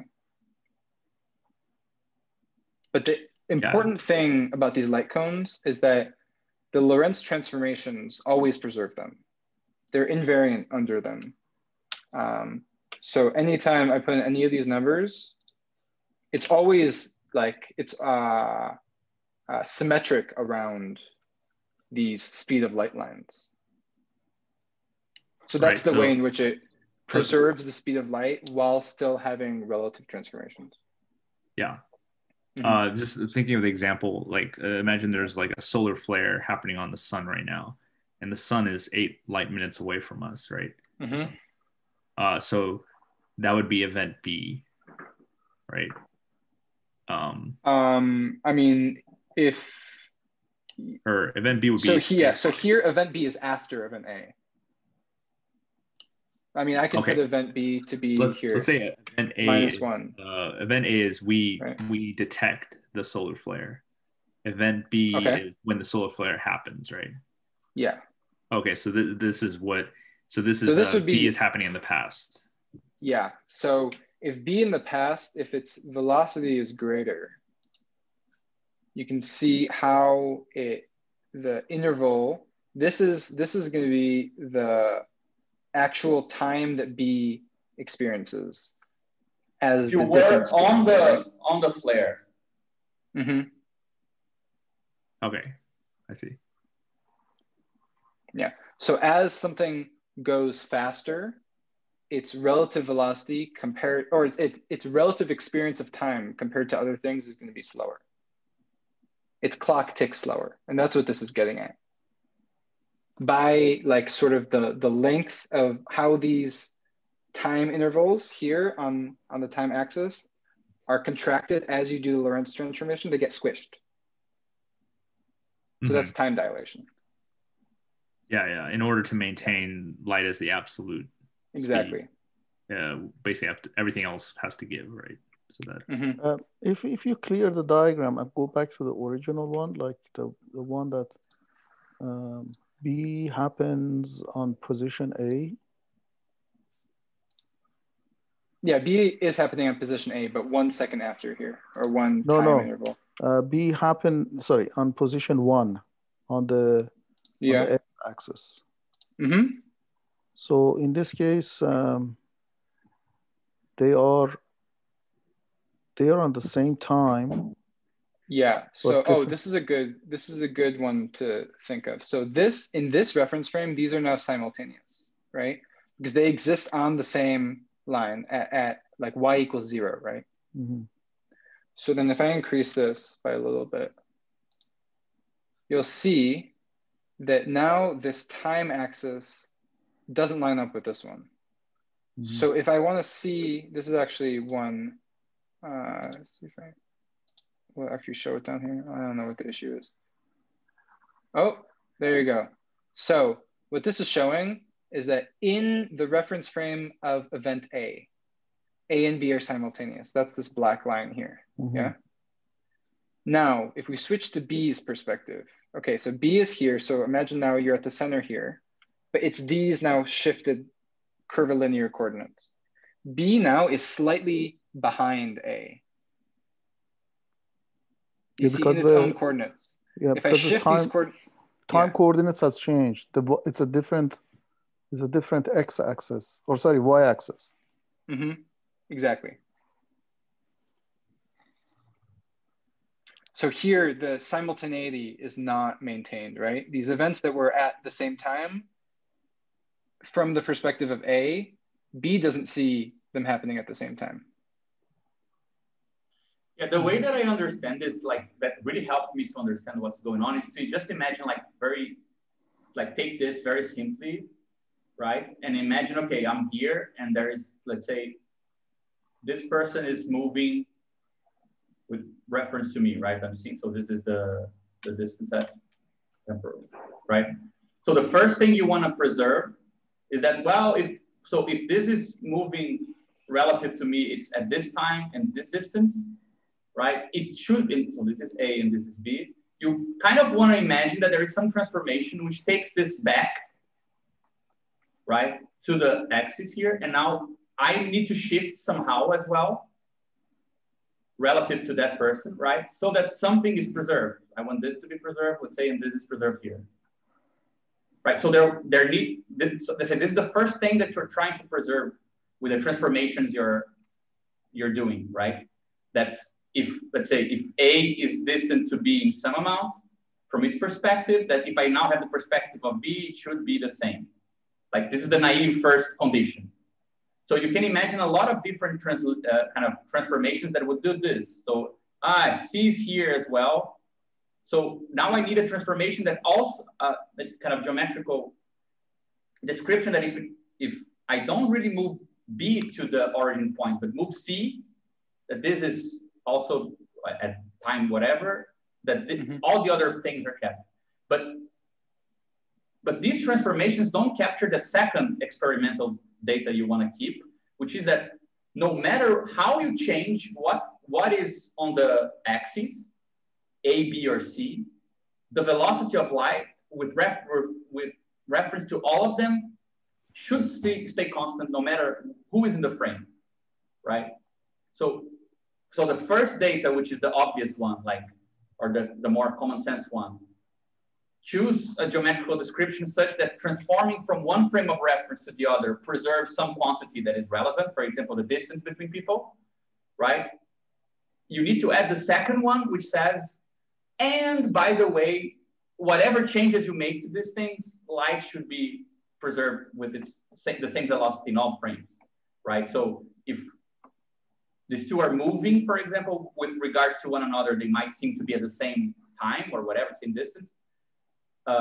And it's the only geometry that does this is this Lorentz transformation thing, right? That allows every point to become the center point while preserving always the same angle with regards to the light cone, right? Yeah. The important thing to note about this is that it's kind of counterintuitive because it completely changes how you add velocities. You can't just add velocities anymore, right? Because now there's this infinite quantity that you could never pass, but only approach ad infinitum, right? So actually it changes the way that things scale, right? Yeah, in order to add velocities, you have to first apply the Lorentz transformation, right? Yes, exactly. You have to scale them by the Lorentz transformation. You have to scale it, okay. And that's what that scale them by the Lorentz factor. So this is exactly this. Right. Yeah, if we were to measure the angle between those blue lines of B versus the black lines of A, that would correspond, that discrepancy corresponds to the... That's the Lorentz factor, yeah. Lorentz factor, yeah. That's what it's called. It's basically how much space is stretched, how much time dilation is happening. It's all them kind of in one, right? Because also like there's that classic thing is you seem to like gain more mass as you approach higher speeds, not really gaining more mass, but only getting more mass relative to an outside observer, which is the way in which it sort of becomes, it takes an infinite amount of energy to go the speed of light. I guess it's sort of how it's said. Not that you could ever do that, but yeah. Now going back to the example of the sun solar flare, I think it's that B is actually space-like initially because the solar flare is happening at time 0, where both A and B is simultaneous, right? I see what you're saying. Yeah. But then the light cone of B will intersect with A sometime in the future. Yeah. So we can draw like some kind of intersection point, right? Yeah, you can always, for every point, you can always draw a light cone and you can see where future light cones intersect, and that's where particles could possibly interact with one another in the future. Okay. Right, so there is a literal limit of how far I could go in a certain amount of time that is bounded by the speed of light. So that's like where we talk about the observable universe is the only part of the universe we'll ever see, because if there is any more of it, it would have taken light longer than the age of the universe, right? To reach us. Yeah, and that's the whole thing where if what is it called, the Hubble effect, the blue shift, when it gets great enough, we won't be able to see the stars anymore, right? Yeah. Oh yeah, when they get too far, yeah. When they get too spread out, that light can't catch up to us. Yeah.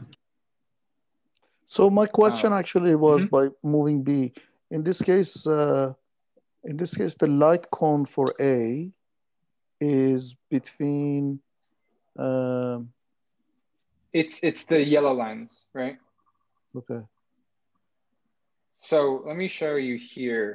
This is a better way of thinking of it, right? Because the vertical is time. And then here now, rather than a one-dimensional space, it's gonna be a two-dimensional space. So I think it's a little bit easier to think of it as a light cone in this way. So the light cone itself, you can think of it like the horizon of what's the word I'm looking for? Of causality, I guess. Horizon of causality is a good way to think of it. Nothing that's outside of it could have an effect on you, right? So things that are outside of it are called space-like, which are things that could, in some reference frame, be considered as simultaneous potentially. And things within the light cone are time-like, which means that they could have a causal effect on one another. And they can never be simultaneous because you can never have something happening before something that is simultaneous, right? So there's still a structure that's preserved. It's not just that there's no structure to simultaneity, but it's that it's relative to your reference frame. And there are still constraints on it. Yeah, does that make sense? It does. I just wanted to, like, in case that I mean, if the light cone for A are defined by those two yellow lines, as we increase speed, say,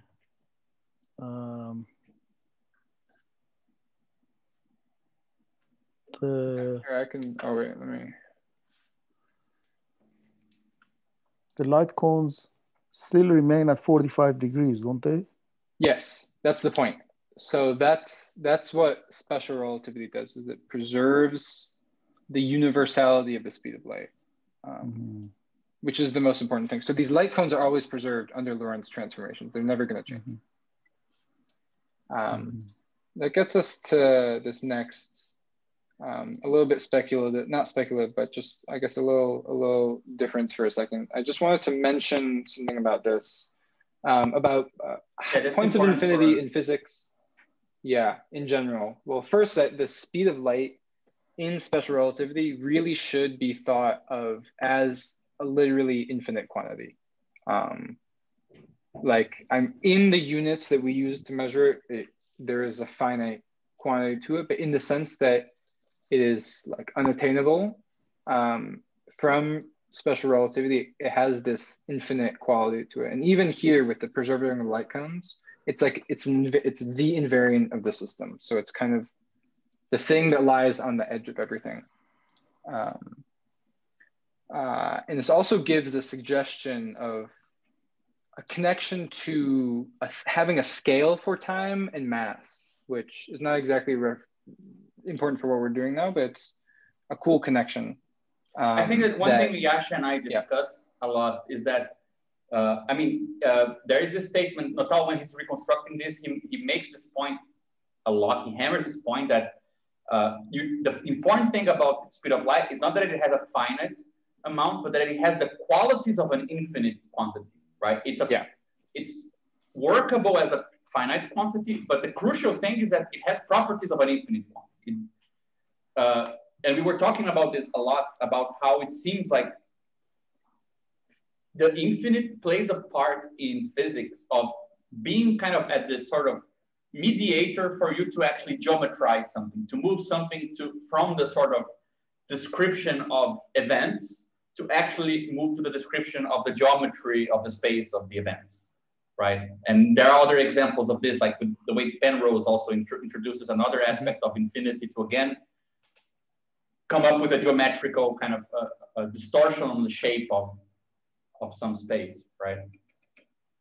Yeah, this is connected to this. I mean, this is a mathematical concept, but I just wanted to mention it, called compactification, which is basically where you have some infinite space and you find a way to sort of take its like infinite horizon or infinite edge and include it within some finite space. So a good example is this famous MC Escher tessellation, which is this actual space that's in is a specific compactification of hyperbolic space, or the upper half hyperbolic plane.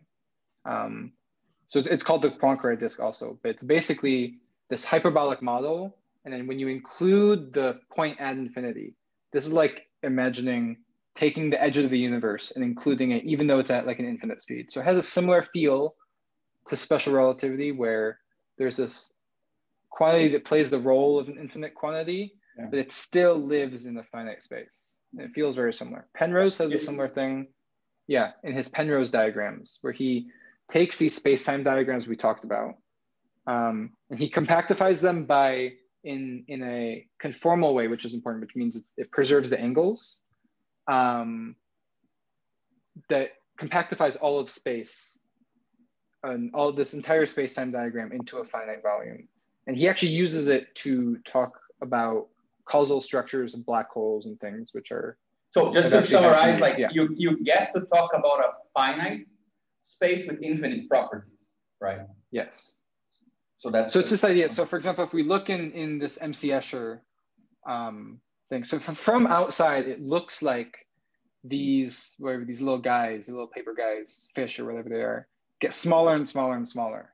But from the perspective of the space, this is just a negatively curved space, right? So from the perspective of the space, if you lived inside the space, you could just walk to the edge to infinity and you'd never stop. You'd keep going forever. And from the perspective of this compactification, it looked like you're getting smaller and smaller and smaller. But it doesn't necessarily have to be that way. And different perspectives on the space can lead to different ways of looking at it too, right? Yeah, because you're getting smaller in comparison to the sphere, then you never get to the edge of the sphere. Yeah, you get smaller with comparison to the sphere, but it doesn't mean that you can just feel like you're going forward, right? Yeah. But I think we should probably go a bit faster because there's a lot of stuff to cover. Nottale says this as well, just really quick, about the space of having the speed of light as an infinite quantity. But let's just skip directly. Let's go to general relativity. The main things that are important are really, the first thing is the equivalence principle, which is this idea that locally it doesn't make a difference if you are in accelerating or under the force of gravity. What this means basically is that, I mean, the consequence of it is that space being under effect of the force of gravity is exactly the same as a curved space, which if you have a reference frame which is accelerating, it's actually curved because it it goes towards things that it's going towards faster than it's moving away from things. So there's a difference. But this is sort of... I think we can recuperate some of these ideas once we move to Nottale because he constantly talks about them as well. And I'll just skip over these second two. We'll get back to them about differential forms a little bit in geodesics. Yeah, I think we can. As the paths of least action, but we'll get to that. We can probably skip over most of this. Do you want to take on the... Yeah, I could. I'm going to run to the bathroom really quick, but okay. Go ahead. Just find where the hell is my... Wait, am I still sharing? Okay, you can start sharing now again. Yeah, I mean, I'm just going to go really quickly about this because we actually already discussed it a bit, but it's just that, so Nottale, after he presents this history, what he wants you to think, he takes a cue from a friend of his, another physicist and theoretician, who says, look, you shouldn't really confuse theories constructed on the basis of relativity from the actual principle of relativity. So he takes a couple of chapters to talk about this principle. And the way that he formulates it is very stupid. Like, I think that philosophically, it looks stupid, and it only is ridiculously hard if you think about it from the point of view of physics, right? Because the general formulation is, principle of relativity is that the fundamental laws of nature are valid in any system of reference. I think that having seen like the Galilean relativity, the Einsteinian relativity spectrum in general, you can see how ridiculously complex it is to stitch together, let's say, a formal description or a conceptual description of, for example, rectilinear movement, rest, or acceleration in such a way that the differences between perspectives on these things are equalized in the general description, right? So it's kind of, for the philosopher, it's obvious.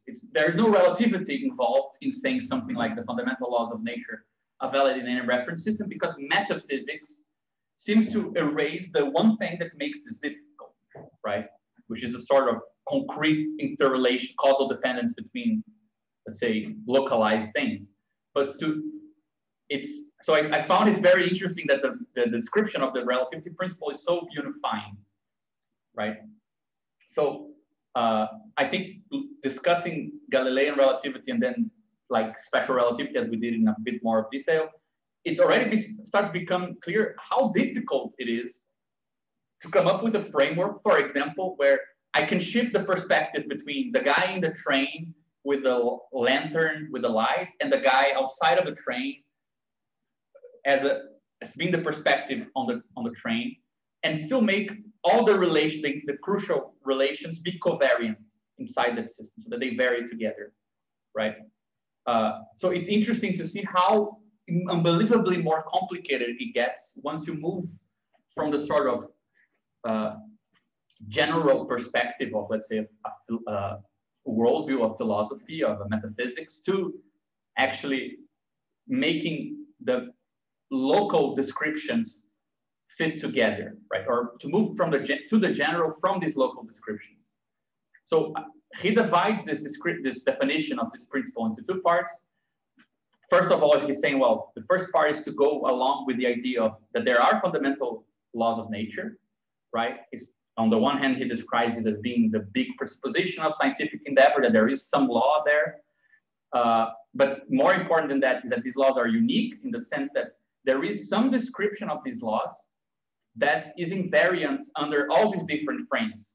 It might appear totally different, like apples fall to the floor, but the moon seems to be not falling. So how do you describe the moon's trajectory and apples falling to the ground with the same law, right? There must be some other aspect of that description which accounts for the fact that these two things go about in different ways and so on. But I think that there's another reason why he talks about it, and I don't think we have time to go into this, but it's a bit confusing the way it's written here because of the mathematics, but it also has a connection to that.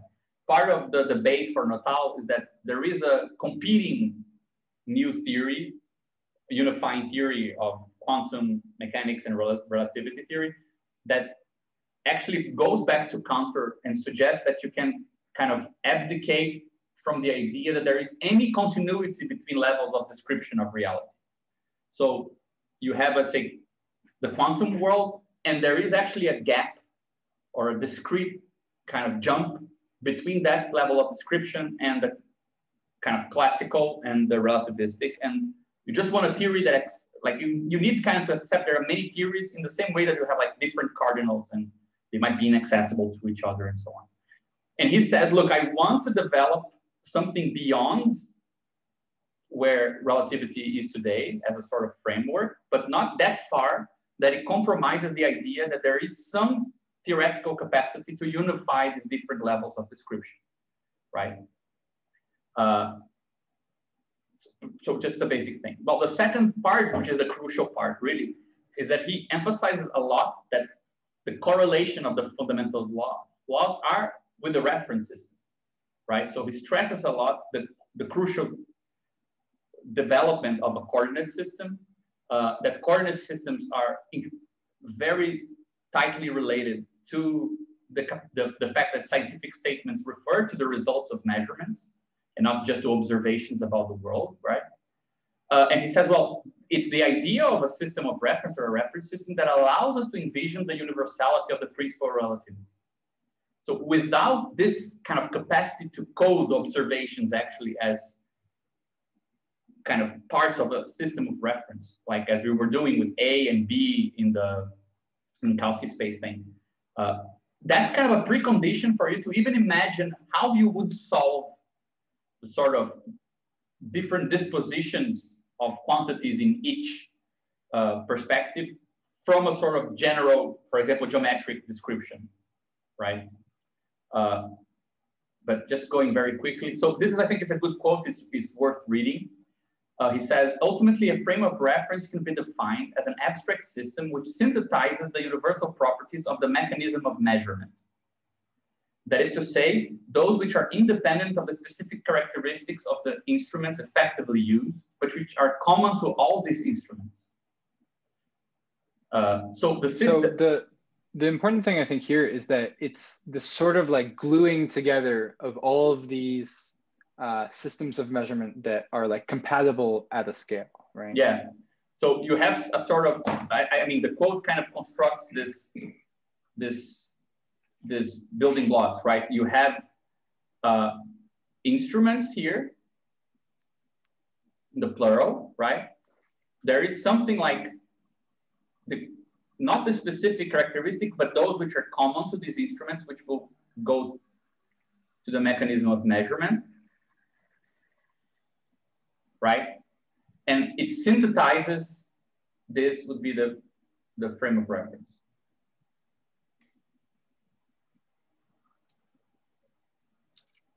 So it is in this way that the results of measuring a point's position along one direction is given uniquely by a number expressed using a certain unit associated with an error bar, right?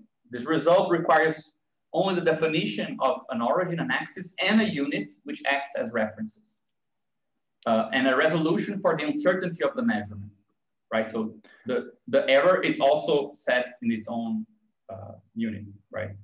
Yeah, it makes the error is, the goal is to make the error like an immanent part of the system itself, in a sense. So the resolution is determined by the minimal unit accessible by a given instrument, for example. The interval between two tick marks closest together on a ruler, for example. However, to obtain results in practice, much more has been required than the quasi-abstract characteristics which are perfect points of origin, an infinitely thin axis and markings traced on this axis. In reality, one must use a wooden, plastic, or other kind of ruler and trace the markings on such and such a method and such a color. All these characteristics which are specific to the ruler actually used disappear as non-significant in the definition of the ruler, seen as an archetype of an element of a coordinate system. It is similar with the details of the constitution of a clock. Only the numerical value of the time that it gives is of importance, not the form of its inner composition. But again, he's trying to suggest that there is, that's why he's saying that there is, you don't mind that the clock has some mechanical or electronic way of giving you the ticks and the talks, right? But the common measure, the common thing that you can take from these different instruments is just the measurement of time in seconds, for example. So that's, let's say, this abstracting here, right? And then there is this synthetic abstraction, which is when you move from the correlation between a clock and an event to actually a numerical quantity in a frame of reference, right? Which is this synthetic point he's talking about here. So yeah, anyway, we added this slide because it shows that it frames the whole problem of what a reference frame is, and the passage from one thing to another is actually quite materialistic about, it goes very materialistic about it. It doesn't skip the steps of the fact that rulers have specific, you cannot really, for example, mark the millimeters in a ruler with that much precision, that much more precision than the millimetric, right? So, or it wouldn't even matter up to a certain point, right? And I think it's the beginning of him showing that he's going to take a very kind of, put the sort of measurement in a very active role in the theory that plays a bigger part later on. I think we can actually, this whole thing here, I think we can skip just because we already mentioned it. And it's just him saying that, well, physical quantities are not defined in absolute way. They're relative to the state of the reference system. So quantities are relative to the reference system, but that's philosophical, really, to say that you measure things with regards to references. To actually find a way that you describe this relative aspect takes a lot of effort to find actual physical principles that would account for this. But I think we can go a bit quicker with this. We both like this quote a lot. I think it shows an interesting perspective on how Nottale approaches this. He says, here again, a particular point of view plays an essential role, that which consists of putting oneself in the place of the system under consideration, to envision it from the inside and not only from the outside. It is a matter of placing oneself in the frame of reference best adapt to an understanding of the problem in a sort of empathy with nature. Such mental exertion is required for one to speak of true understanding. One knows because one sees and directly senses, even though virtually, the nature of the system to be understood. Such was the privileged method adopted by Einstein when he anticipated special relativity when he was young, right? In trying to imagine what an observer traveling with a light wave would see, or later when he laid the foundations which would lead to general relativity by mentally visualizing the experience of free fall in a gravitational field. So there is something about, again, I think it lends to a nice comparison with what we've been doing in the primer, with this sort of shifting the way of formulating the problem from the extrinsic, what is this to me, right? Or what is this from, with regards to the space I am in, to the question of what does it mean to see from that perspective, right? Which is something we've been trying to do, for example, when we say, okay, but what does the commodity see of labor? It's a different way of phrasing the question, and what counts will look very different than when you ask, what is labor in general, for example, right? This is also the reason why, I mean, in this presentation specifically, we try to avoid those like Julia sets, which show just like the fractal kind of for the fractals, kind of like from the outside for its own sake.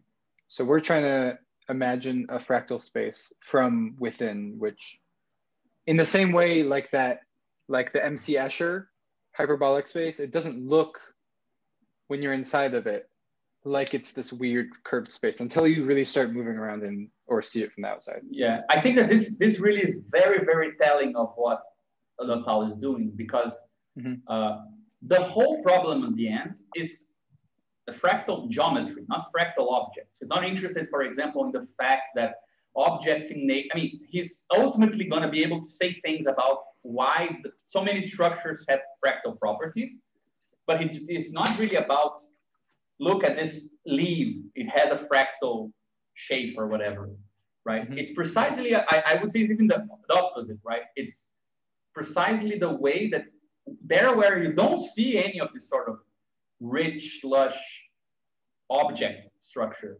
It's actually the space itself which has the structure, which produces much more weird phenomena than beautiful pictures, right? So it's pretty much about this. I think that we can skip this. I like this because I think it's a nice way to talk about Descartes. He tries to see, I'm just going to skip this, but he basically suggests that what really defines the Cartesian thinking is not the reductive idea that you can analyze the whole by its parts, in the sense that the whole is then the sum of the parts, right? He says that the crucial part of Cartesian thinking is the compositive approach, where you slice things up and glue them back together. But that doesn't mean the method of slicing and the method of gluing is always the same, right? So it's pretty much what you can find in that quote there. Just a quick question about bibliography. You are not indicating from where you're taking the quotes. All of the quotes thus far have been from the book that we shared. They're all from the, The third There's one. a couple that are from one of the other ones. Yeah, the other ones I'll let you guys know where they appear. They actually have a different font, but all the quotes thus far are from to revisit this afterwards, just to know. Okay. Sure. I have a kind of a indexing of most of the quotes. I can send you the file, like where you can find them as well. So anyway, this is just the sort of, I think that ultimately he says, okay, relativity principle has something to do with being able to adopt the embedded perspective of the frame of reference, right? But at the same time, posing questions of how do you generalize what remains invariant once you see the difference between these different perspectives, right? And at the same time, it has a sort of compositional feel to it, because he will kind of suggest that there is a very intricate relationship between the Cartesian approach and the relativistic one, where these different parsings out, right, of how things look from perspectives, they're not going to be stitched up back into this general description, like in a mechanical way, where it's just a sum of the parts. It might look very weird the way that you glue them back together, right? And I think the Lorentz transformation that we were seeing are a good example of what a synthesis of kind of local frames of reference looks like. It looks like none of them, right? So I don't know. I just think it's a good point to hold, have in mind. Here's more about sort of where diagnosing physics today, right? And like why this is even something that's necessary, right? Yeah, I think we can go. I mean, he doesn't go much further than the sort of common sense idea that, I mean, he goes into some detail, but the fact that the mathematical tools and the rules which govern like high energy particle physics and classical mechanics and this and that, they actually diverge a lot. There's no really, not only a distinction of the phenomena's logic, but the tools to discuss and capture that logic is also very distinct. He calls it like a quasi-schizophrenic. It was pretty good. And give some comparison of the two. Quantum theory is an algebraic theory with a kind of axiomatic basis. Relativity is geometric. So there's a clear bias for more spatial based theories, right? So his critique of quantum theory is that essentially it's just getting these axiomatics from a bunch of like direct observations, right? Yeah.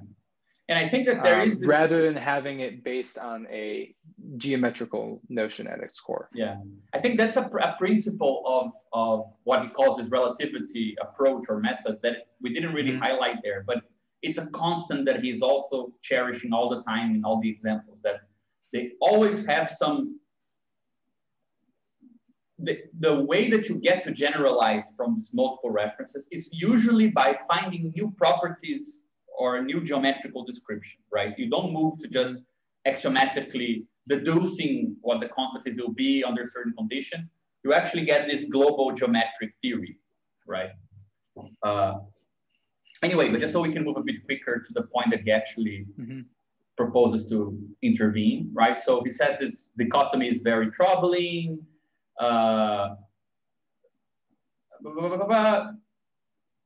So, I mean, the way when you get to this point of the book, you see that he is telling you that the principle of relativity is a stronger principle than the relativistic theories.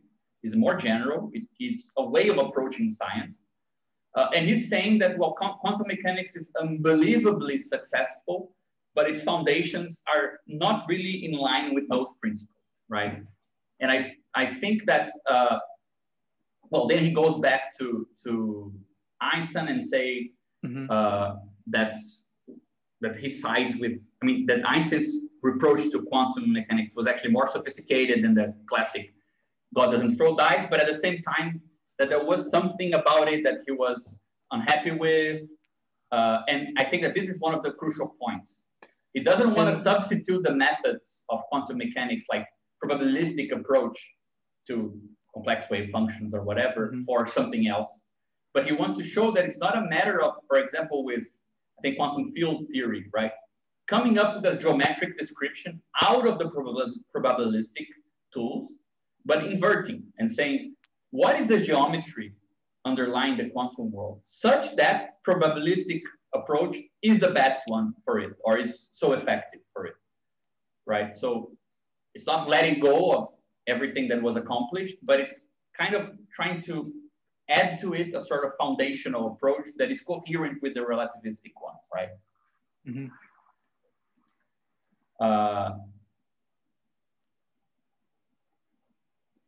I think this is where he starts getting into the assumption of differentiability in physics.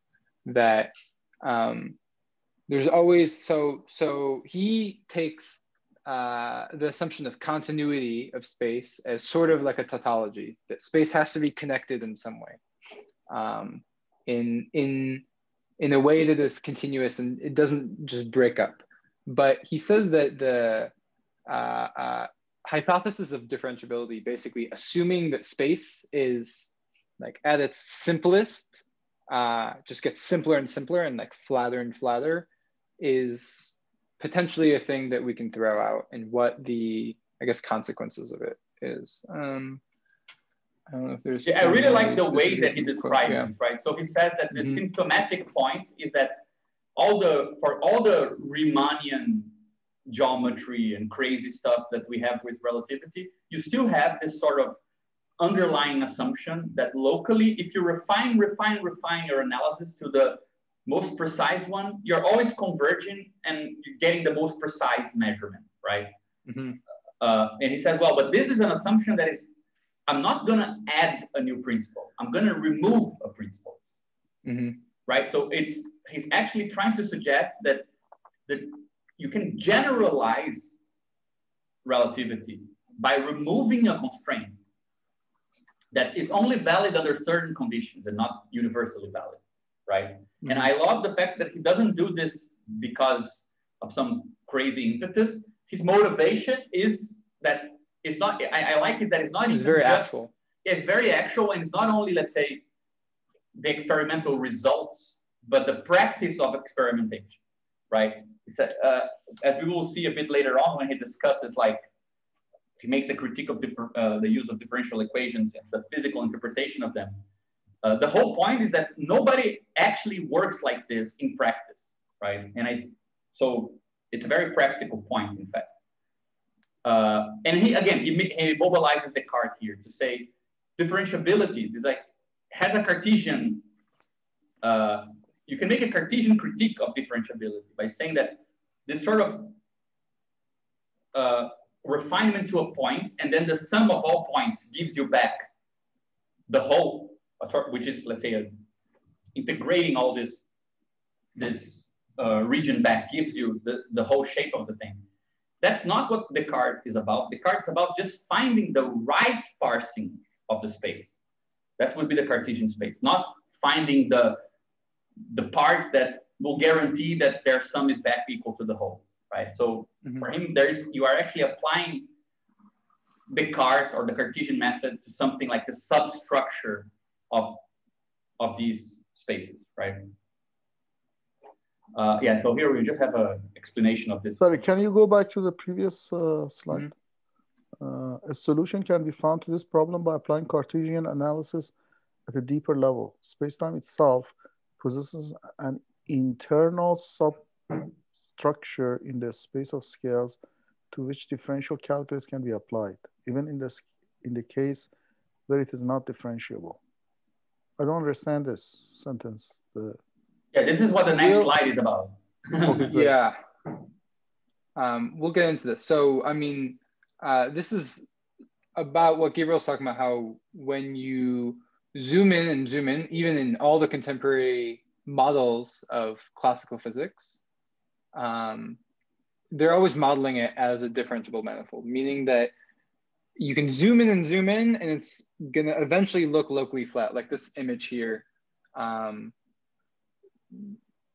Of I suppose the experience of on the right, the flat earthers, where they see that the world around them is flat, therefore everything. But really, we're seeing what's going to happen without this assumption. Yeah, with differential calculus, I think it's easier because the idea, right, is that if you take the difference here and you reduce it as much as you can, it will become just a tangent, like the straight tangent of the point, right? It's for a line what this means for a surface, right? Yeah, so that's sort of the way that I guess differential equation, we'll get into this a little later, still gets saved. So it's not like all of differential equations applying to physics suddenly has to be thrown out. It just has to be looked at in a different light.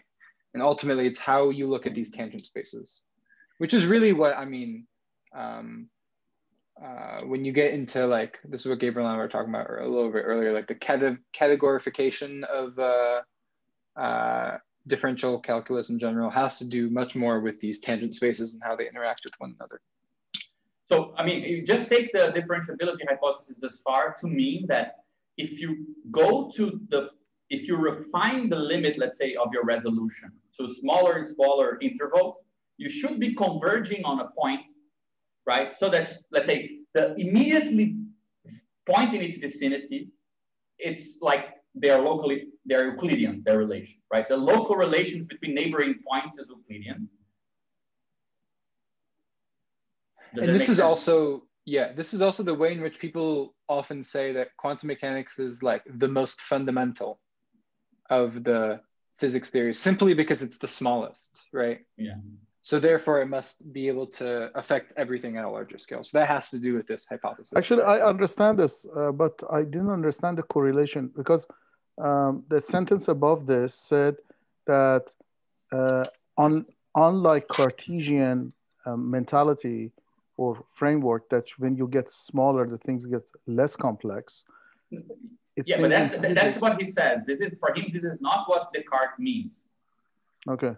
For him, Descartes means that when you get to the smaller, the connection, let me see if I can find the actual quote here about Descartes. Yeah, but in the tangential, like in the differential space, when you make it, it actually makes it smaller. So when you go to the derivative of a particular at a particular point, you get a slope of a line, as opposed to the curvature of the curve itself. Makes it a lot simpler to deal with. That's the whole point. Whereas what he's saying is, as a matter of fact, in quantum mechanics, when you go to the electron, then things get more complex. So these seems to be two different approaches. Yeah, but that's his point. Approaches. Yeah, that's why he tries to separate Cartesian thinking from the idea that the part is simple and the whole is complex. For him, Cartesian thinking is about the fact that you understand not by going to the part because it's simpler, but by going to the part because you understand the composition between parts and wholes. I see. Okay. So for him, when he says something like applying Cartesian analysis at a deeper level means that there are parts inside the point, right? So why stop at the point at the locally flat Euclidean? So then how do you reconcile? I got this. How do you reconcile with this analysis of differentiability based on a curvature and the tangent line? Because tangent line is a lot simpler than the curvature. Yeah. So yeah, we'll get into this. Maybe I think is it actually on the next slide? Yeah, it is actually where I described this. So this is sort of what giving up the hypothesis of differentiability implies. And I think this is the core of Nottale's argument and like contribution. It's kind of like his equivalence principle, but for his thing. So he has a claim, and he actually calls it a theorem, that if you give up this assumption of the differentiability of space-time, it implies scale relativity.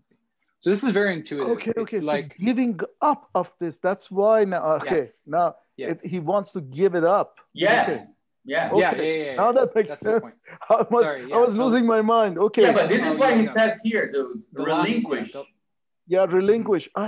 Okay. Now you get why I was confused. I thought that he's keeping it and he's trying to. No. Yeah, no. This is just explaining what it is. Okay. Yeah. All right. So here, this is what happens when you get rid of it. So it's very intuitive. This is like the classic, and we'll show an image and things of this later, of like the measuring the coastline example, where getting finer and finer measurements does not necessarily give you better and better results, or the results can become much more complicated if you get finer measurements, if you have this kind of rough fractal surface. Yeah, finer doesn't mean simpler, right? Exactly. So really the way that he is still able to keep the physics from before, like the differential calculus and everything, is by, when you drop it, you now, instead of having a single tangent space at a point, so instead of you having this smooth space that has one point and has a tangent space, or I mean, if it's a curve, it's a tangent line. Now you have a whole set of tangents that's a continuum of them that depend on the resolution. So for each resolution, you have a certain tangent. So I included these Menger sponges, which is just another fractal example, on the bottom, just to get a good visualization. You can see there's a resolution range, right? Which is from very, very far up until you get to the size of this biggest hole, in which this surface seems flat. It seems just like a cube. Then when you get to a smaller resolution, you can eventually tell the difference between this first, it's like this first iteration. At a certain resolution, you can see this first iteration. At the next resolution, you can see this. So it actually becomes more and more complicated and more bumpy as you go, and not necessarily converging to something that's simpler than what it looks like from the outside. Yeah, I think we'll give a good example of this in a couple of slides. And the important thing really that you get from this, from scalar relativity, is that structure arises at all scales. It's not necessarily reducible to lower or higher ones. But now I think that this is a good point to introduce something which I think is, at least for me, was the opposite principle of how I usually approach this. Like, I think most of our discussions have been about stating that there are many scales, or scales make a difference. But his point is scale relativity, meaning he's not giving you, there are different reference frames depending on your scale only. He's trying to find out what is a general description such that when you vary those scalar principles, the description remains the same, or it's conditioned by those changes and it obtains for both, right?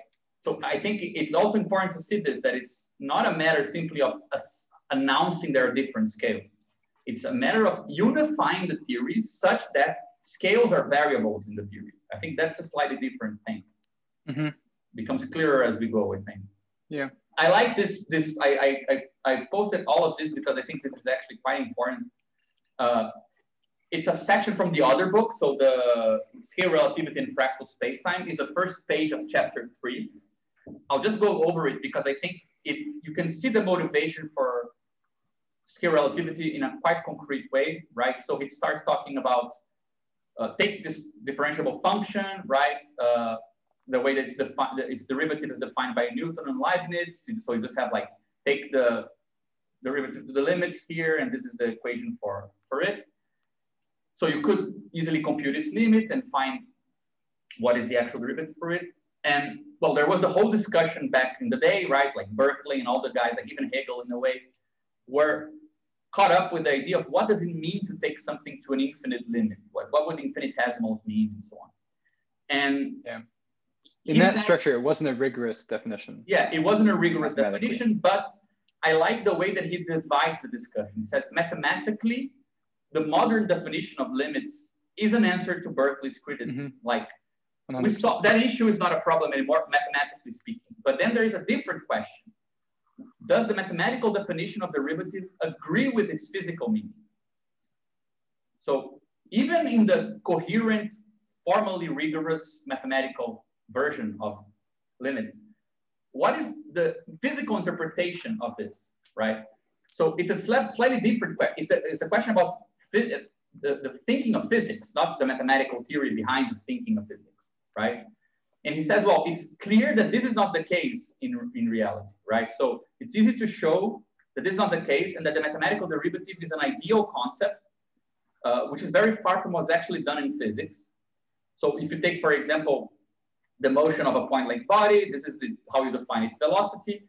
In order to evaluate the validity of such a definition, let us attempt to perform a thought experiment. If really the physical velocity was to be defined in this way, this would involve our ability to make measurements of the position of the body on time intervals, say of 1 second, and then changing the order of magnitudes to very, very small quantities, right, of time. And we will recover the problem of the Kantian antinomies, according to which the 0 point is actually unreachable, blah, blah, blah. And here, the Kantian antinomy comes back sort of because of quantum mechanics, right? Yeah. But because when you get to these smaller and smaller scales, it takes higher and higher energy. I think he says that later. Yeah, but I think that at that point, he's talking still about just the kind of conceptual problem of what does it mean to measure infinitely smaller quantities. But I think that this is the important point here. He says, why would an infinite series of measurements have no physical meaning, right?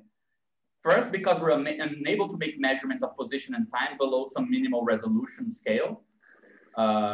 However, this minimum resolution scale depends on the quality of our measurement apparatus and is indeed one of the main progress of experimental physics since the discovery of the microscope to continuously improve the resolution.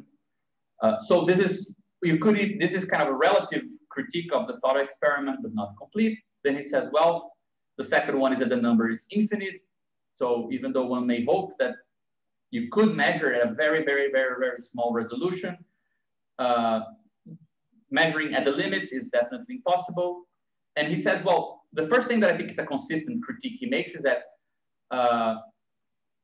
actually in practice, you don't solve these equations by taking them to the actual limit. You solve them by actually this polynomial redescription with the Taylor series and coming up with, let's say, very, very good approximations to them, right? But this is, I think, the crucial part. He says, experimental physics has brought a fundamental denial to the view that there is a physical interpretation to mathematical limits. If one really performs the experiment of measuring positions in instants with smaller and smaller space and time resolution intervals, one rather rapidly reaches scales where the quantum laws manifest themselves. Instead of the expected vanishing difference, the velocity becomes more and more badly defined with decreasing scale according to Heisenberg's relation. So the fundamental contradiction has led Heisenberg to construct the quantum theory on the basis of giving up classical concepts of position and velocity. However, from the above analysis, the key hypothesis which seem to be falsified is the assumption of differentiability of position variables, right? There is of space and not their very existence. So he says, it's not that quantum theory doesn't need to have concepts of position and velocity. It's that their interpretation as part of a differentiable space, like an Euclidean space, which is where we're accustomed to define them, those are the ones that are being questioned, right? And that the equivalent, another way of showing the same contradiction is that the same relations tell us that if one wants to perform an experiment, like measuring a position or decreasing time resolution, one needs an increasing amount of energy. So the construction of experimental devices aiming at scanning the microscopic world has definitely confirmed this fundamental fact, blah, blah, blah, blah, blah, that you would need infinite energy to actually measure something at an infinitesimal, at the limit point, right? So in fact, anything below the Planck length, Planck sphere, yeah. So, I mean, his justification is that in practice, we already don't treat space as differentiable. We either use Taylor series to approximate, or we have limits coming from the experimental apparatus, which imply that you can't really have, let's say, full differentiability of space, right? Even at the current state of physics, that's not what you already do, right? I think we can actually just skip this part here because we can return to it. I just wanted to glue directly to this point, which I think kind of ties it together since we have kind of a limited amount of time. So he goes back to this and says, I think this quote is really good. He says, if the mathematical point can have a proper definition, is it the same for a physical point? Can one bring into existence a true point? The question can also be asked about other geometrical objects such as line surfaces, supposedly without thickness. If one wishes to explain what a point is to a child, one can simply draw a dot. But what has one actually done? The sheet, board, computer screen upon which the point is drawn, even the receptors that are used to detect this image, are in actuality characterized by a certain limiting resolution. The dot on the page or screen may be smaller than this resolution, but it still has nothing to do with the mathematical point, which must be strictly zero in extension. One can simply examine it with a magnifying glass to realize that it's in fact an extended spot, right? The mathematical point on line ultimately cannot be physically realized. And I think that he makes a really important point on distinguishing theories in physics from mathematical tools for describing those theories, right? And it's kind of like a correction course. Even though mathematics is ridiculously powerful, mathematized physics, you shouldn't really confuse your concepts in physics with their mathematical description, right? And I think that this last point here for me is the best formulation of the motivation of his approach. That's why I just fast forward a bit. So what should we replace the mathematical point, curve, or surface with if they are in actuality inadequate for physical description? The answer is a mathematical tool which includes in its definition itself what the physicist does in practice. One magnifies them more and more with a lens, then with an optical microscope, then with an electron microscope, then a field emission microscope, then a particle accelerator. All these instruments change the scale of observation. Towards the larger scales, the use of glasses and telescopes play a similar role. Yet what the experiment and observation taught us is that never in the course of this type of operation does the strict equivalence of these mathematical objects appear. These objects which are nonetheless used to describe the world. So by improving the resolution of an instrument, new internal structures will always appear. but a new geometry now exists precisely characterized by the existence of structures at every scale, which is fractal geometry. So you see, like, the motivation for that's fractal geometry. Point, then. Sorry? That's the whole point then. That's what. Yes. Yeah, exactly. So it's to take something which does not appear in the mathematical grammar of physics, but appears in the actual experience of the physicist and of physical development in physics, right? Which is this correlation between measurement resolution and the construction of mathematical objects, right? And the elegant thing is that it does this materialist interpretation, but in a relativist, like a classical relativist way. Yeah. So it starts on very simple premises. Yeah. So, I mean, I kind of skipped this, but we can go back to it. I mean, this is just like a scale, right, of different kind of physical phenomena that you can, like the human scale, the Earth, radius of the Earth, and so on and so forth, and the different magnitudes that you have here, right? And we thought about adding on the side of this, the actual discontinuous type of instruments of measure that actually capture what we call the resolution range for these different scales, right? Yeah, and there can also be like many different resolution ranges. Like we have, I mean, on the very small, there's the quantum, there's the classical, and then, but even within the classical range, right? There is the range that is kind of like described by Newton. Then there's like bigger described by Einstein. So there's sort of ranges within ranges as well. But yeah, you could even, I think a good way to do this would be to imagine, for example, if we could add, for example, particle accelerators, like would be something like between here and, I don't know, here. Then you have some other types of electronic microscopes or whatever for this region here. Then you have something like regular rulers or eyes at some scale. Then you have telescopes or whatever. But then you can actually add the fact that physical theories, they do something like this, right? For example, Newton would do something like this. Einstein would do something like this, or actually a bit smaller, right? But like something like this, right? So you can have resolutions being integrated into bigger theories that describe more than one data that you can capture with more than one instrument of measure, right? To construct a theory of reference that is actually accepting inputs from many instruments and unifying them in one single kind of lawful description. So yeah, I like how sorry, go ahead. I was just gonna say this materialist interpretation, it allows a really nice interpretation of how scientific theories build upon themselves. And not simply that previous scientific theories were wrong, but they were applied in a specific like scale space. And that, I think, is a very elegant way at looking at the transition of scientific theories. Anyways, go ahead, Reza. Yeah, I just wanted to tie this back to the relinquishing of the differentiability principle. So we are, by changing these scales, we find structures that are not necessarily continuous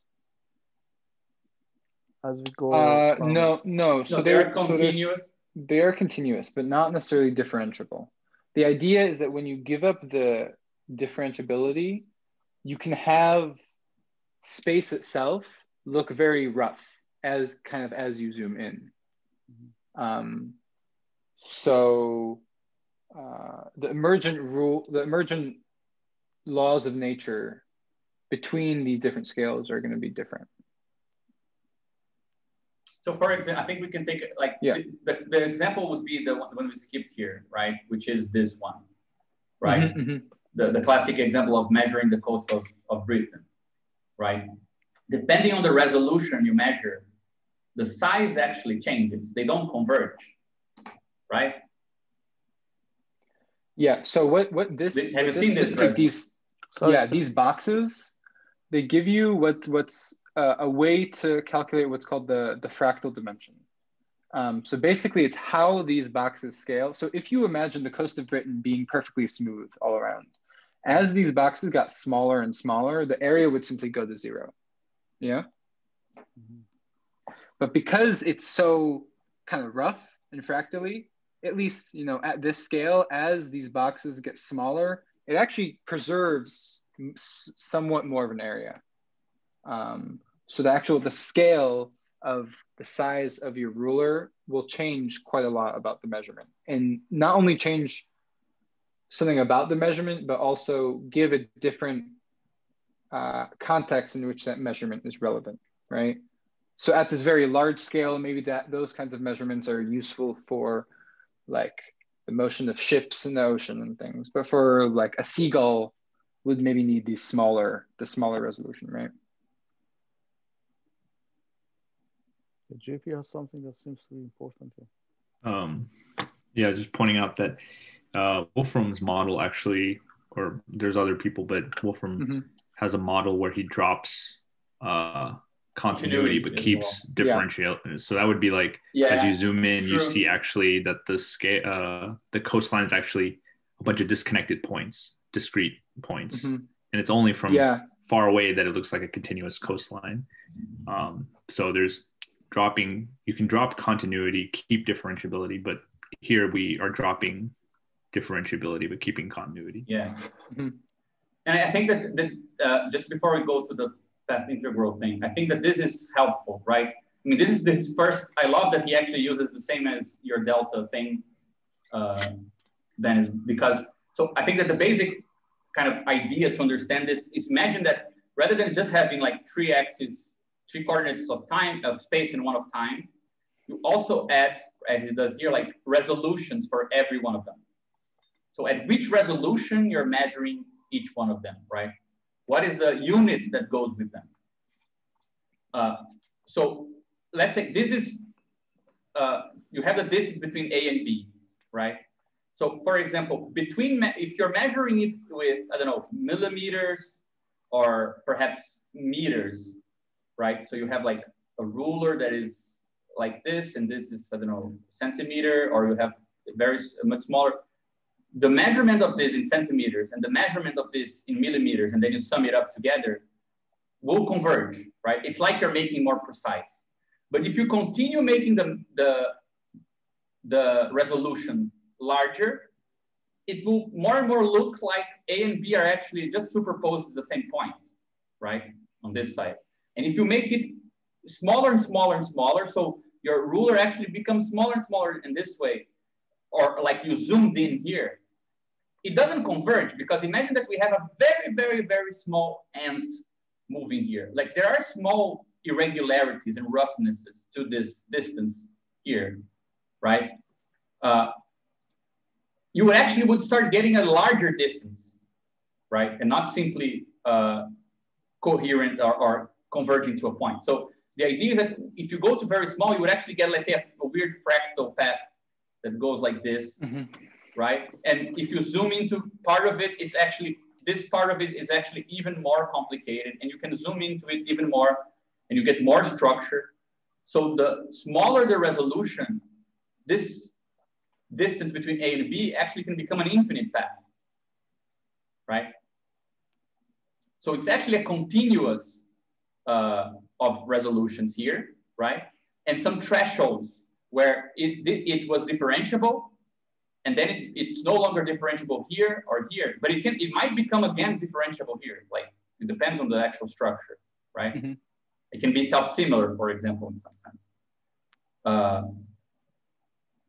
But I think this gives a good idea of like what it means to make this explicit, right? It's like adding more coordinates to your definition of something on a reference frame, where these added coordinates are giving you the unit you're using.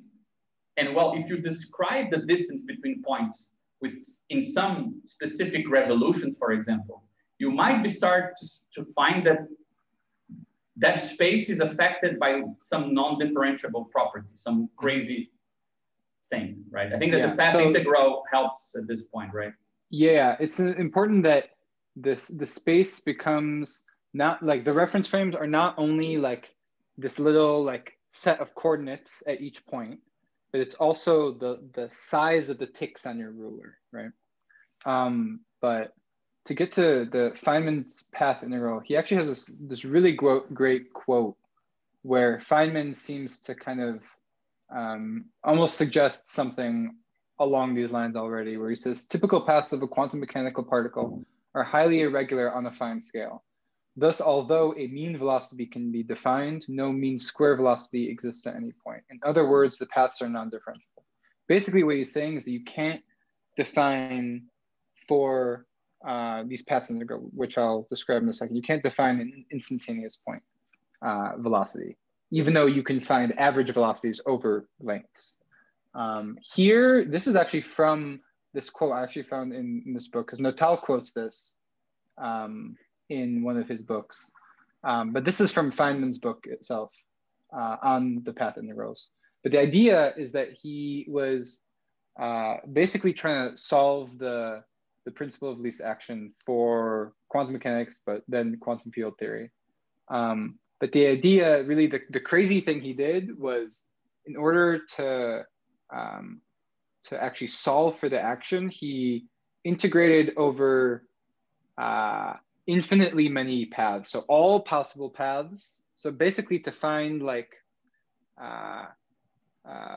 the energy required for, or like the true path that the particle is going to take, he takes a sum over the action, which is basically like how much resistance there is to that path, but over all possible paths, which is this huge infinite space of paths. But he does some fancy renormalization things that allows it to be manageable.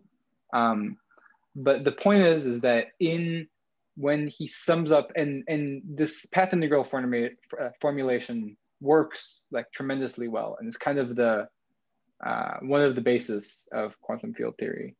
But it can be sort of thought of as like similar to, you know, Einstein's, for Einstein, what this absoluteness of the speed of light is for Nottale's theory. It's the one thing that suggests that there is a reason why this might actually be interesting within physics itself. Yeah. And I think that part of what the actual nitty-gritty of what Nottale does, this approach here that I mentioned with what he calls super systems, that includes the explicitation of the resolutions that they're being measured. They're just the first approach that he takes. Afterwards, he tries to come up with this sort of non-differential geometry that actually goes directly allows you to derive a more general version of the Lorentz transformations and things like this, right? And I tried to make a kind of a visualization of how we should be thinking of these scale spaces, and specifically the frames of reference. So I mean, as a reference, right? So here, this is sort of a picture where maybe at the top is something like Einstein's theory, right? You have this smooth manifold of space that shows how the planets orbit around each other. But you also have a way, so at each point you have a little reference system that is not just your coordinates. So like, which way are you pointing? How do you actually do geometry? How do you add angles and things?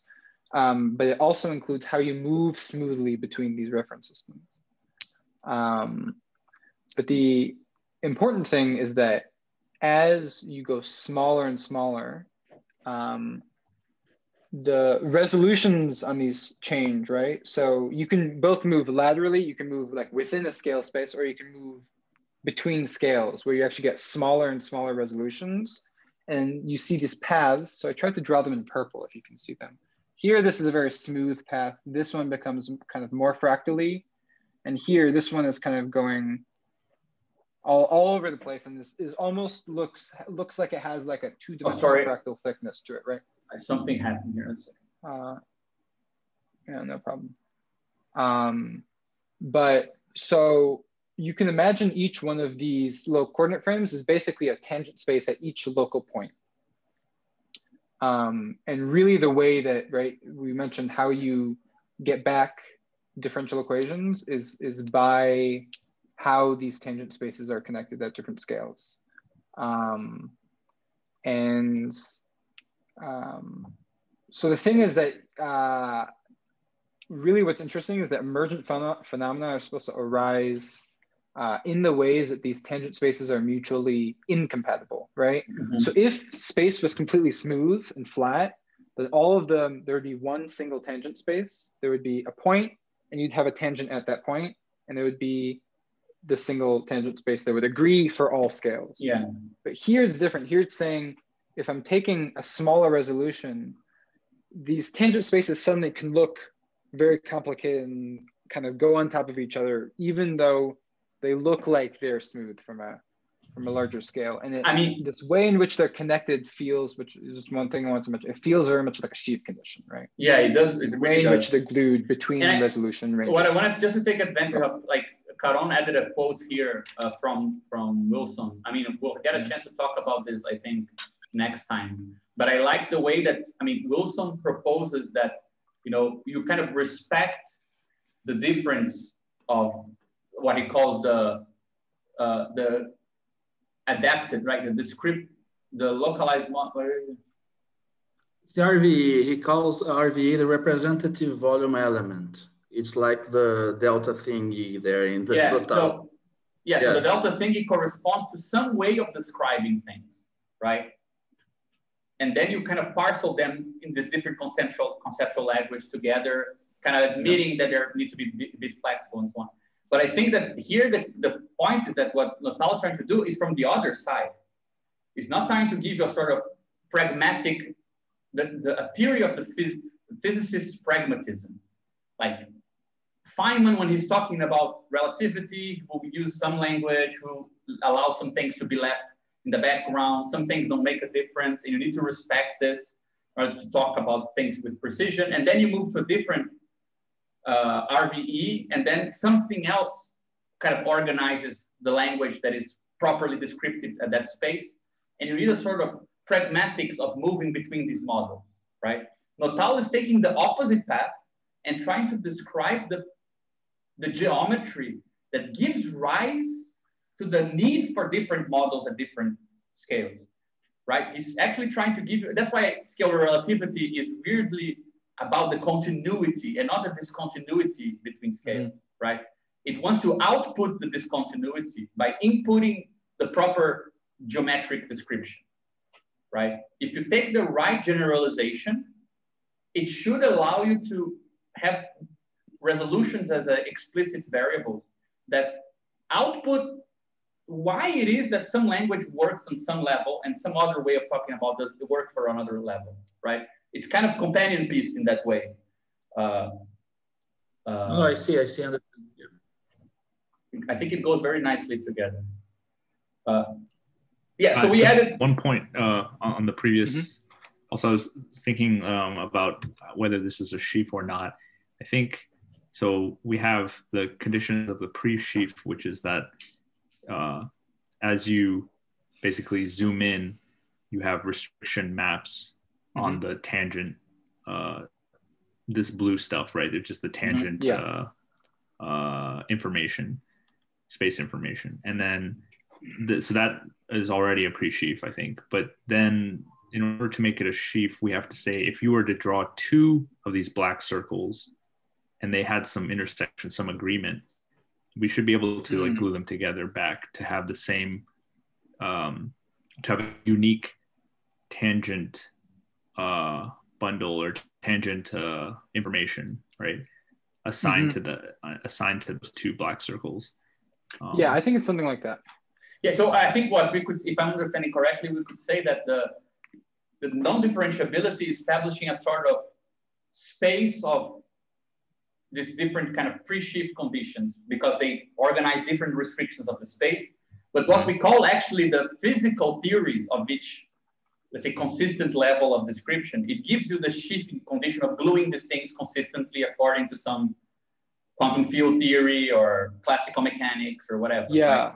That's kind of what I was thinking. Right? If these things appear under these restrictions in this level, and I can actually causally relate them probabilistically or classically to some recursive function, whatever, and then in that other way, then that gives you the syntactic perspective back. Yeah, that was what I was goes thinking. With the earlier thing you were mentioning about how this is the additional thing to add to the Cartesian way of thinking, right? Yeah. That the relationship between whole and parts is not so straightforward, where knowing about decomposing whole into parts does not mean you know how the parts glue back to the whole. Yeah, I really like, because this really touches on what we were trying to do last time, this sort of the collective worker as the set of parts of the labor power that doesn't glue back to the worker, to the bundle of workers, right? That idea was pretty much like, you have this sort of individual sets, but there are ways of, like, there are resolutions at which you decompose them, right? Which, for example, make this a relevant part, and this a relevant part, and this and this. So that if you synthesize them back together to see them as a kind of the set of these parts, this set is different from just taking, you know, the set of these two things, right? Yeah. So I think that you recover the proper scalar dialectic, so to speak, is one where you have a whole and it assigns some analytic description of its parts, but there can be an alternative analytic description of its parts so this goes here, and that goes to some other whole, right? So I think that ultimately what we're trying to understand, and I think what Nottale really helps out with, is that it shows that composition can really be a principle for, like, it is a constant combination of finding the right analytics and the right analytic conditions. Like, I mean, if you go back to the idea of real atoms in Badiou, right, those three conditions, the analytic condition, find the minimal part. In physics, you even have the minimal part having an equivalence principle, right? So find the minimal part such that something becomes indistinguishable inside of it.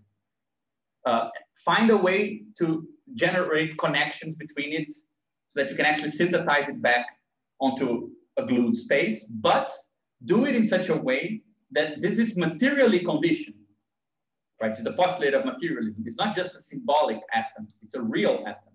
So you need to be able to project that sort of predicative structure of parts and wholes onto the parts and of the space itself. You're not synthesizing back predicates. You're synthesizing the parts of the world you distinguish through the predicates, right? Mm-hmm. So in physics, the parts of the world actually are guaranteed by the experimental counterpart, not by the theoretical description, right? That's where the whole cost of instrument. Yeah. Like, so you could come up with a, let's say, Lucretian description of atoms. They are the most minimal, indivisible, below the Planck scale. That is an atom in a sort of conceptual language, and it can come up with a view of everything. But it will be a metaphysical view and not a theory of physics, because it cannot have the material counterpart. It won't be projectable onto parts of the world that can then be in themselves glued back together, and they're gluing tested by predictions, experiments, and so on, right? Which will go take a portion of the world and check if the parts are coherent as we predicted them to be, right? I think we should mention something also, because I don't think we mentioned this before, but in Nottale's theory, the Planck scale takes the same position as the speed of light takes in special relativity, as this like finite quantity that has the properties of an infinite one, right? Yeah. It takes an infinite amount of energy to measure things at the Planck scale, right? Yeah. It's amazing, right? Because it's a zooming invariance, right? Mm-hmm. If you try to zoom beyond that scale, it's like you're actually dealing with an infinite zoom. You can't reach zooming beyond it, right? So I think just to conclude, like, we separated some ideas.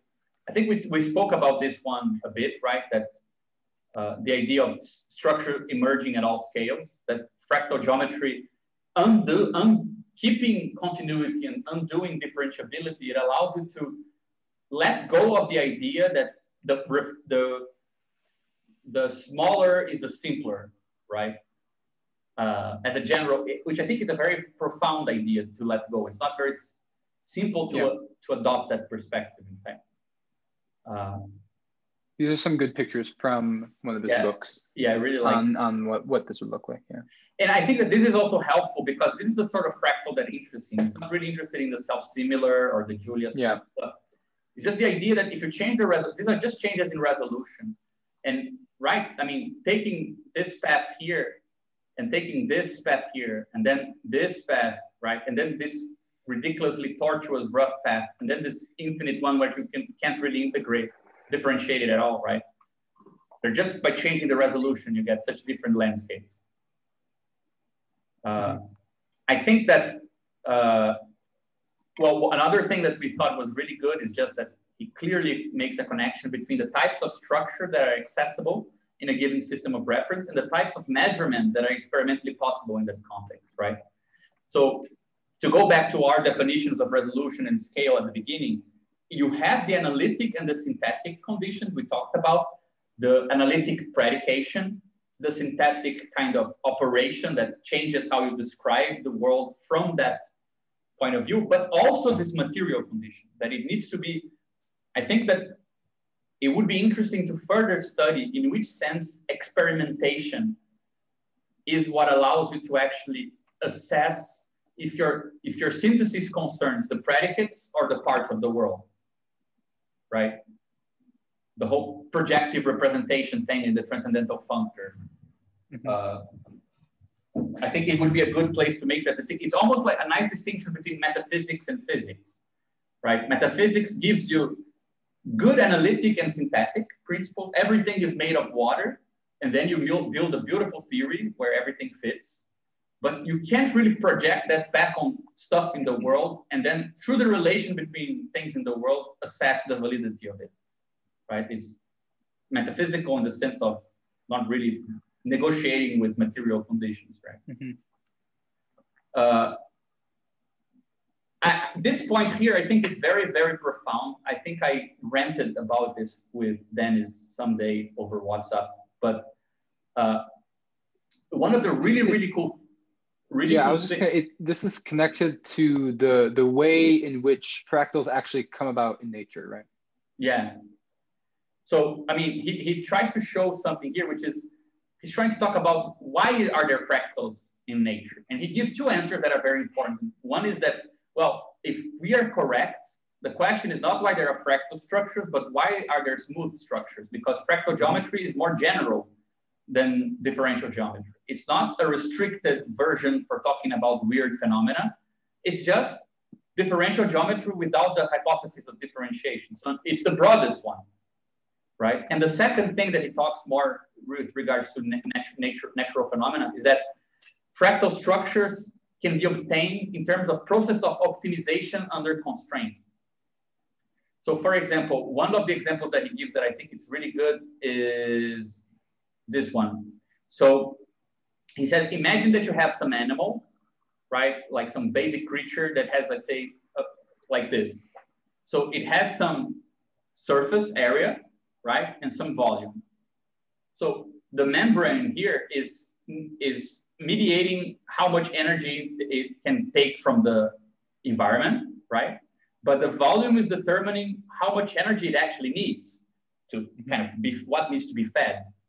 If you were to scale this ×2, right, to have it double the size, the surface area would go ×2, but the volume would go ×3. So this actually doesn't hold as a structure because now you have 3 times the volume to feed by only the double the outer structure to actually negotiate with the nutrients in the environment. Yeah, so this is why exactly we don't have like giant insects anymore, right? Yeah, exactly. The concentration of oxygen in the atmosphere isn't high enough to support the amount that they can actually take in. You need something like lungs to be able to take in enough oxygen.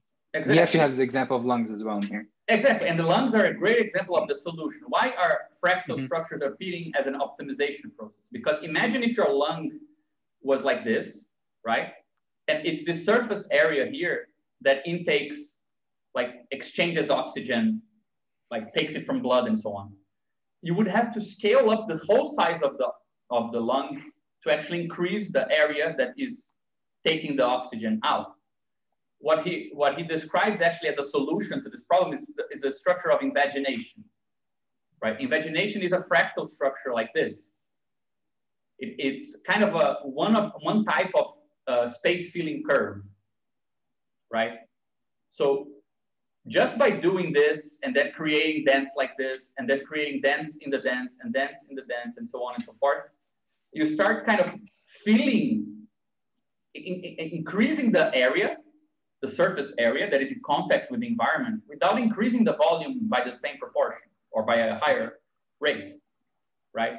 So I think the underlying idea is that you can actually increase in scale by taking that in terms of size and the need of energy intake, for example, by acquiring further fractal properties, because they allow you to behave as if, right, a space filling curve actually fills up every point in 2 dimensions, but it doesn't have 2 dimensions exactly, it has a bit less than 2 dimensions, right? So it's kind of like you can add a dimension to a structure without really adding it fully. So one thing that I started thinking about, I don't think we have time to go into it, but is that we can actually start, sorry, I think this is one of the last stuff, but you can actually start talking about, right, we have today this sort of TA principle, a TB principle, and a TC. We're taking them as givens, right? We're starting them as transcendental logics. But we could try to come up with a theory of how they develop from a same structure by talking about how the size of a society creates an optimization problem, right? And let's say there is a logistical limit to reciprocal relations that is solved by almost adding a new relation. I don't know if you guys remember the Karatani presentation, right? I suggested that reciprocity is kind of requires 2 terms to be defined. Contracts require 3 terms, and commodity require 4. It's like you added 1 dimension to each, right? So you can imagine that a certain structure of reciprocal relations can function by fractal properties as if it had a 3rd one. And a certain structure of contract relations can function as if it had a 4th one, right? So you can facilitate the discussion of how you move from one to another, perhaps by considering how you can actually deform the structures in weird, unconventional ways through this weird resolution changes. And this actually gets synthesized as if you had a dimension a bit in the way that you have like these space filling curves and this optimization issues. But I mean, just showing like interesting places we could develop. Yeah, just one final thing on these like space filling curves and things. This ratio of the way that the area scales, or the area that the cover scales, is exactly what the definition of the fractal dimension is. So the fractal dimension of constant dimension things, right? If something's 1 dimension, it scales. If you scale it, it scales by the same factor. If it's 2 dimension, it scales by a square. If it's 3 dimension, it scales by a cube. But fractal lets you kind of get in between. So that's how it hacks these optimization problems by allowing you to get closer to something 3D while still being in the 2D world, for example. So I think that it is a very profound connection between economics and fractals, not at the level of metaphors, but at the level of optimization problems are economic problems of having some finite means and some scalar problem, right? Or some size issue. And you can see fractals being a very common solution to adding an energy constraint, transformations under an energy constraint, right? We added this crazy slide just because I think this is the big kind of, I wrote this just for Dennis, really, to see if he would get kind of, that looks crazy. Yeah, no, just to see if he would get enticed to look into this. Because what we did today is pretty much talk about this move, right? The suspension of this differential hypothesis leads from differential geometry to fractal geometry. But we know from our topos logic of world things that there is a very important relation between spaces and logic. right? So it would be interesting to ask, what is the categorical treatment of real analysis and differential geometry? In which way this suspension corresponds to the suspension of some restriction on the compositional level. It's something we were talking about just now with this pre-sheaves and what are the sheathing conditions, how this relate, but not specifically with, right? I mean, we should add even to the point here below, right? That this is relativity and quantum, and then you have scale relativity here, right? We're not talking about this. We're moving just to the mathematics. And there is a difference in the mathematics that has to do with this suspension. But how do we interpret this suspension categorically from the compositional point of view, right? What is the say, how do we interpret, for example, limits, convergence, tangent spaces compositionally, so that we can talk about what this means to generalize this, right? This should be equivalent to the categorical interpretation of resolutions and scale spaces, right? To understand this and then be able to kind of reinterpret this move here, right? This should be the equivalent to doing this. So once we do this, we'll have, since these two things are connected, right? The spatial and the logical for us, we'll have a better grasp of what is the logic, or let's say, what is a convergent logic, right? What is the sort of logical interpretation of what it means for all slices of resolutions to converge? And what is a scalar logic, right? And what is the conceptual distinction between the two? Between the space where predicates that are partitioning these spaces, they don't really converge back to always the same limit or the same tangent space, right?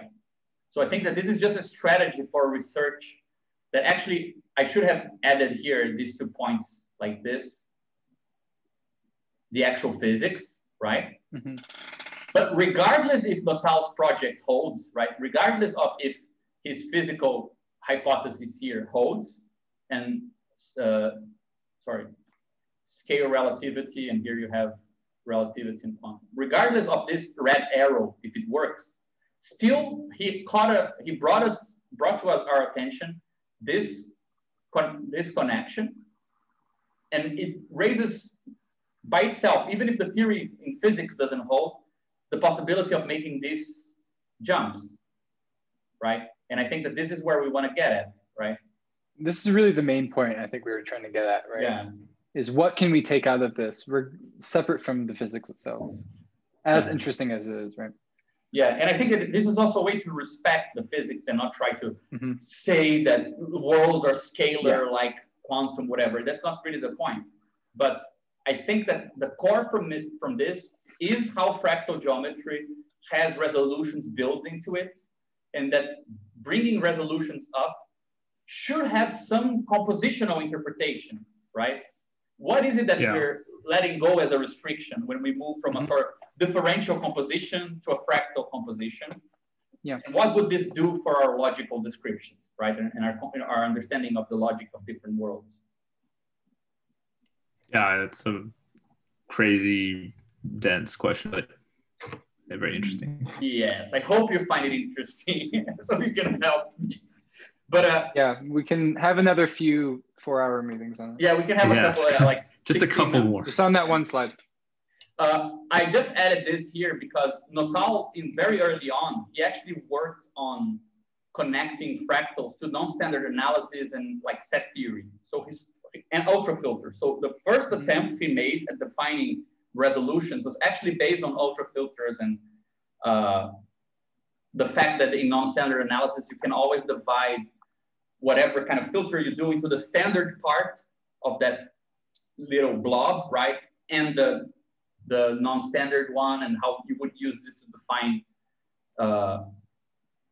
fractals. And so I just added this because I think it's an old clue that he used to define the theory, but it might be a shortcut because like filters and set theory is already closer to where we are right now, right? Yeah, this when I read through this gave me the feeling of almost this taking the Planck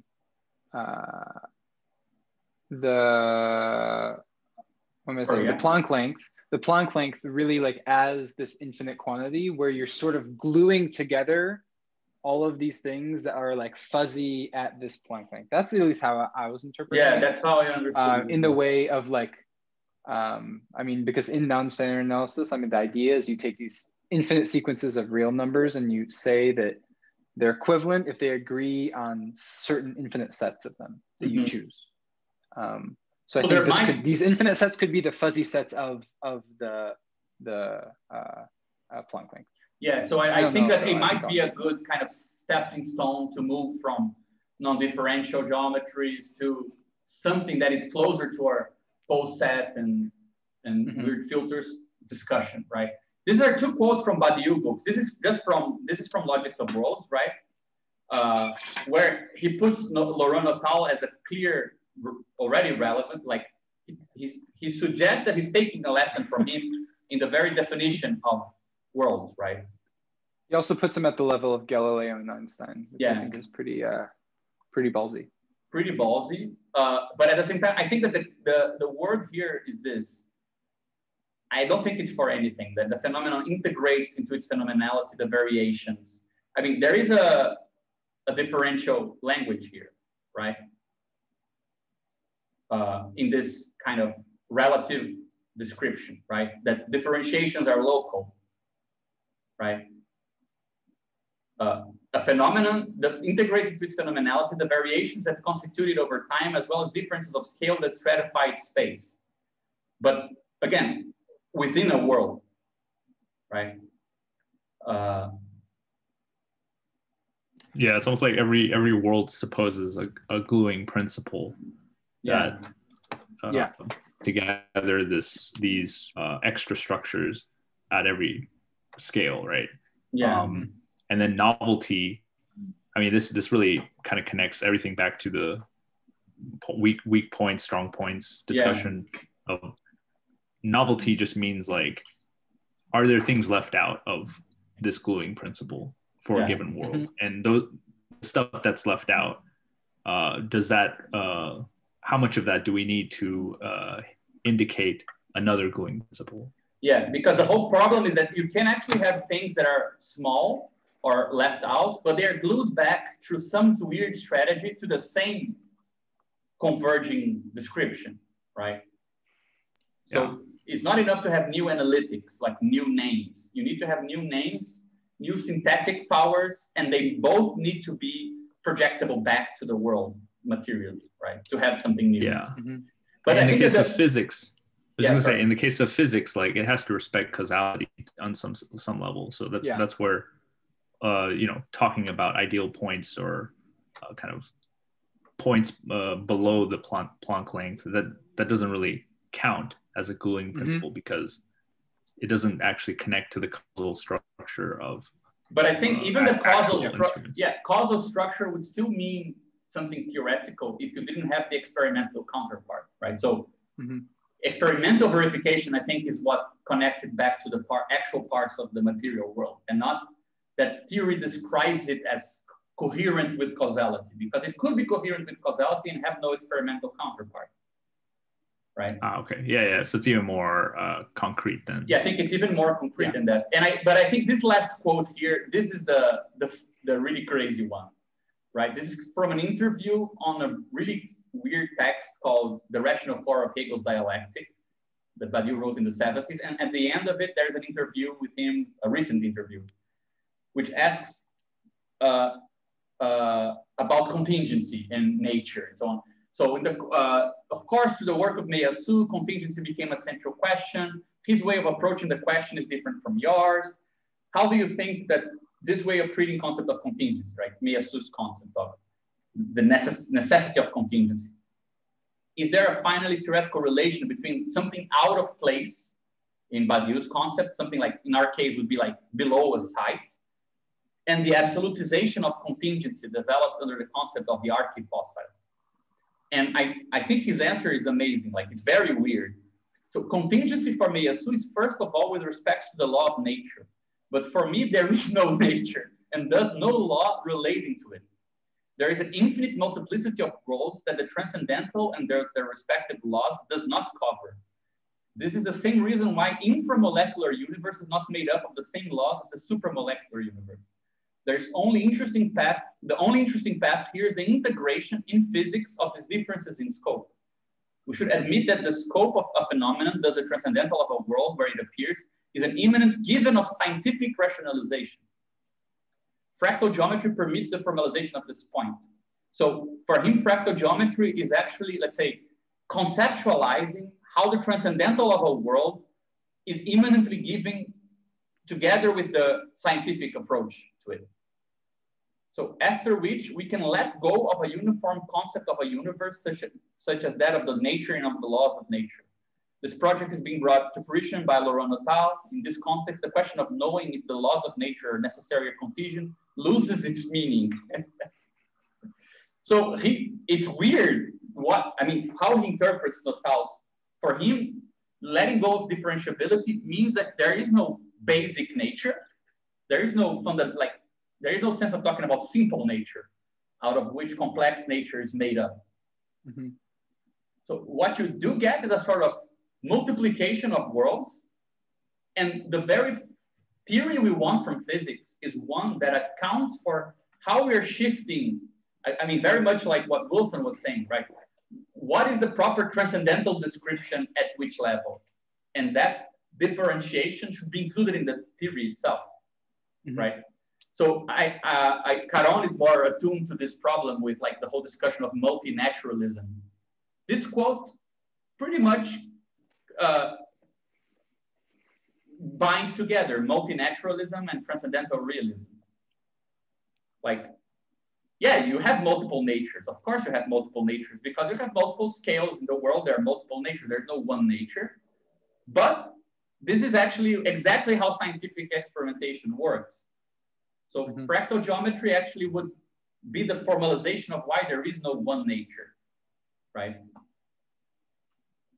And although I think that multinaturalism, as we use it here in Brazil, it's more tethered to, you know, the horizontal translations of perspective than vertical focusing, you know, changes in zooming or something like that. Yeah, but I mean, I think that this is also the point, right? When do you really want to call changes in resolution vertical when they're not really measurable in terms of going from the complex to the simple? Like, it's true, it is zooming in the extensional sense. It is zooming in. I mean, but it's fundamentally different from multinaturalism and, you know, the Viveiro sense, this kind of thing, right? Yeah, but it's interesting that there is an actual good interpretation of it inside of this frame, you know? And I mean, we started from multiple perspectives with Galileo, in fact, right? And we end up with multinaturalism on the other side, weirdly enough. I just added this, but I don't think we need to quote it. It's just that I think that a lot of stuff becomes clear when you read parts of the chapter on relations and the sort of size of the world in Badiou. When you have this sort of idea of, as you go to the top resolutions or the bottom resolutions, they function like points at infinity. Mm-hmm. So it can be both closed and infinite, right? For certain operations. But you could come up with operations that actually move out of the world space, right? And I think that the way that he describes this paragraph, which I think we read together a couple of times in the group, mm-hmm. actually reads very differently when you have all this stuff in the background, you know, and you know that he's also talking about these things, right? So the question of knowing in what sense these things ontologically of the same world comes down to examining for which constructions of multiplicity a world is closed. So constructions of multiplicity and closure actually has to do with, right, the scale measurement for certain operational spaces, and that mm-hmm. it gives you a complete picture, right? It is like resolution ranges. Exactly. So it is clear that the mathematical examination of an operational closure concerns its dimension, the dimension of the set within which one operates.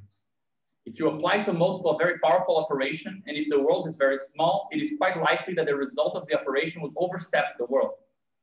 So operations can actually lie in a continuum, and the worlds are discrete. So you can move from a weaker to a stronger operation, and that takes you outside of that world, right? So if you place yourself in the Quebec world, and the operation is representing the layout of the city of Montreal in 200 million years, there is a good chance that you will exceed the resources of the world. Since everything suggests that on this time scale, there will be no city of Montreal, no Quebec, no Canada, not even a human species, at least the way we know it. The properly ontological examination of the question of the limits of our world presupposes that it is possible to put forward hypotheses on the number of multiplicity contained in that world, and that this may be done for the moment in a manner entirely independent from the actual appearing of these multiples, and thus from the identity function which articulates them onto the transcendental of the world. So the ontological examination requires that there is, let's say, a world relative theory, a theory of world relativity, which is what logics of worlds try to be, right? But at the same time, these hypotheses cannot, strictly speaking, be formulated from the interior of a world, which are discretely separated, right? This is what accounts for the fact that the closure in question remains inaccessible. So we didn't really go into detail of this, but we had something prepared that the way that he defines this sort of inaccessible cardinal that functions as the limits for the dissemination and totalization of a world actually give it that same sort of scale relative, but with a kind of type of totalization and a type of dissemination that functions like a point at infinity, right? It has a structure of an inaccessible cardinal. And from inside the world, you can't really pose the question of the outside. Like it has limited resources, right? Yeah. And here the inaccessible one is very often like the minimum of another world or something. Yeah. Yeah. I mean, not necessarily always in scale relativity, but yeah, it's a little different. But yeah, I mean, anyway, I think we already went very, very far into the night, but yeah, almost 4 hours. I will say, even though I promised not to have any Julia sets, there are some behind me actually on my jacket that Anna made for me. So that's my bad. No, but I think we managed to talk about fractals without showing any Julia sets, like, and asking people to be in awe of the images. So that was a big victory in itself, I think. Even though I love them. Yeah, they're amazing. They're amazing. But yeah, this presentation was very helpful, and I think it connected everything that we've been talking about. Yeah, I think that at some point it would be nice, let's say, later in the game, to try to work out some like finer details of some of the properties, because it's clearly something that has, you know, productive kind of insights for us. So, I mean, I think that for our purpose here, getting a feel for why like the differentiability hypothesis being suspended and like having structures that are all scales, this weird relation between continuity and discontinuity, and all these nice resonances with our compositional approach, I think that's already enough. But yeah, there's I think there's enough threads already at the end that we'll be grasping on in many other I agree meetings as well. Anyway, so, guys, thank you. Yeah, thanks. Thank you so much. Also, man, I learned a lot from talking to you over this couple of weeks. Yes, really, really helpful. Yeah, me too. It was good. All right. Good, guys. Thanks, guys. And Caron, next good meeting. week, you and Vinzo are presenting, right? Yeah, we're doing the Wilson presentation. I think it's a really good timing. Like, it will be very... Yeah, everything seems to follow each other. We didn't plan it. Yeah. A lot what we said today will be repeated from a slightly different point of view. Perfect. Yeah, no, that's good. Okay, Great, guys. Good night, guys. Sleep well. Bye-bye.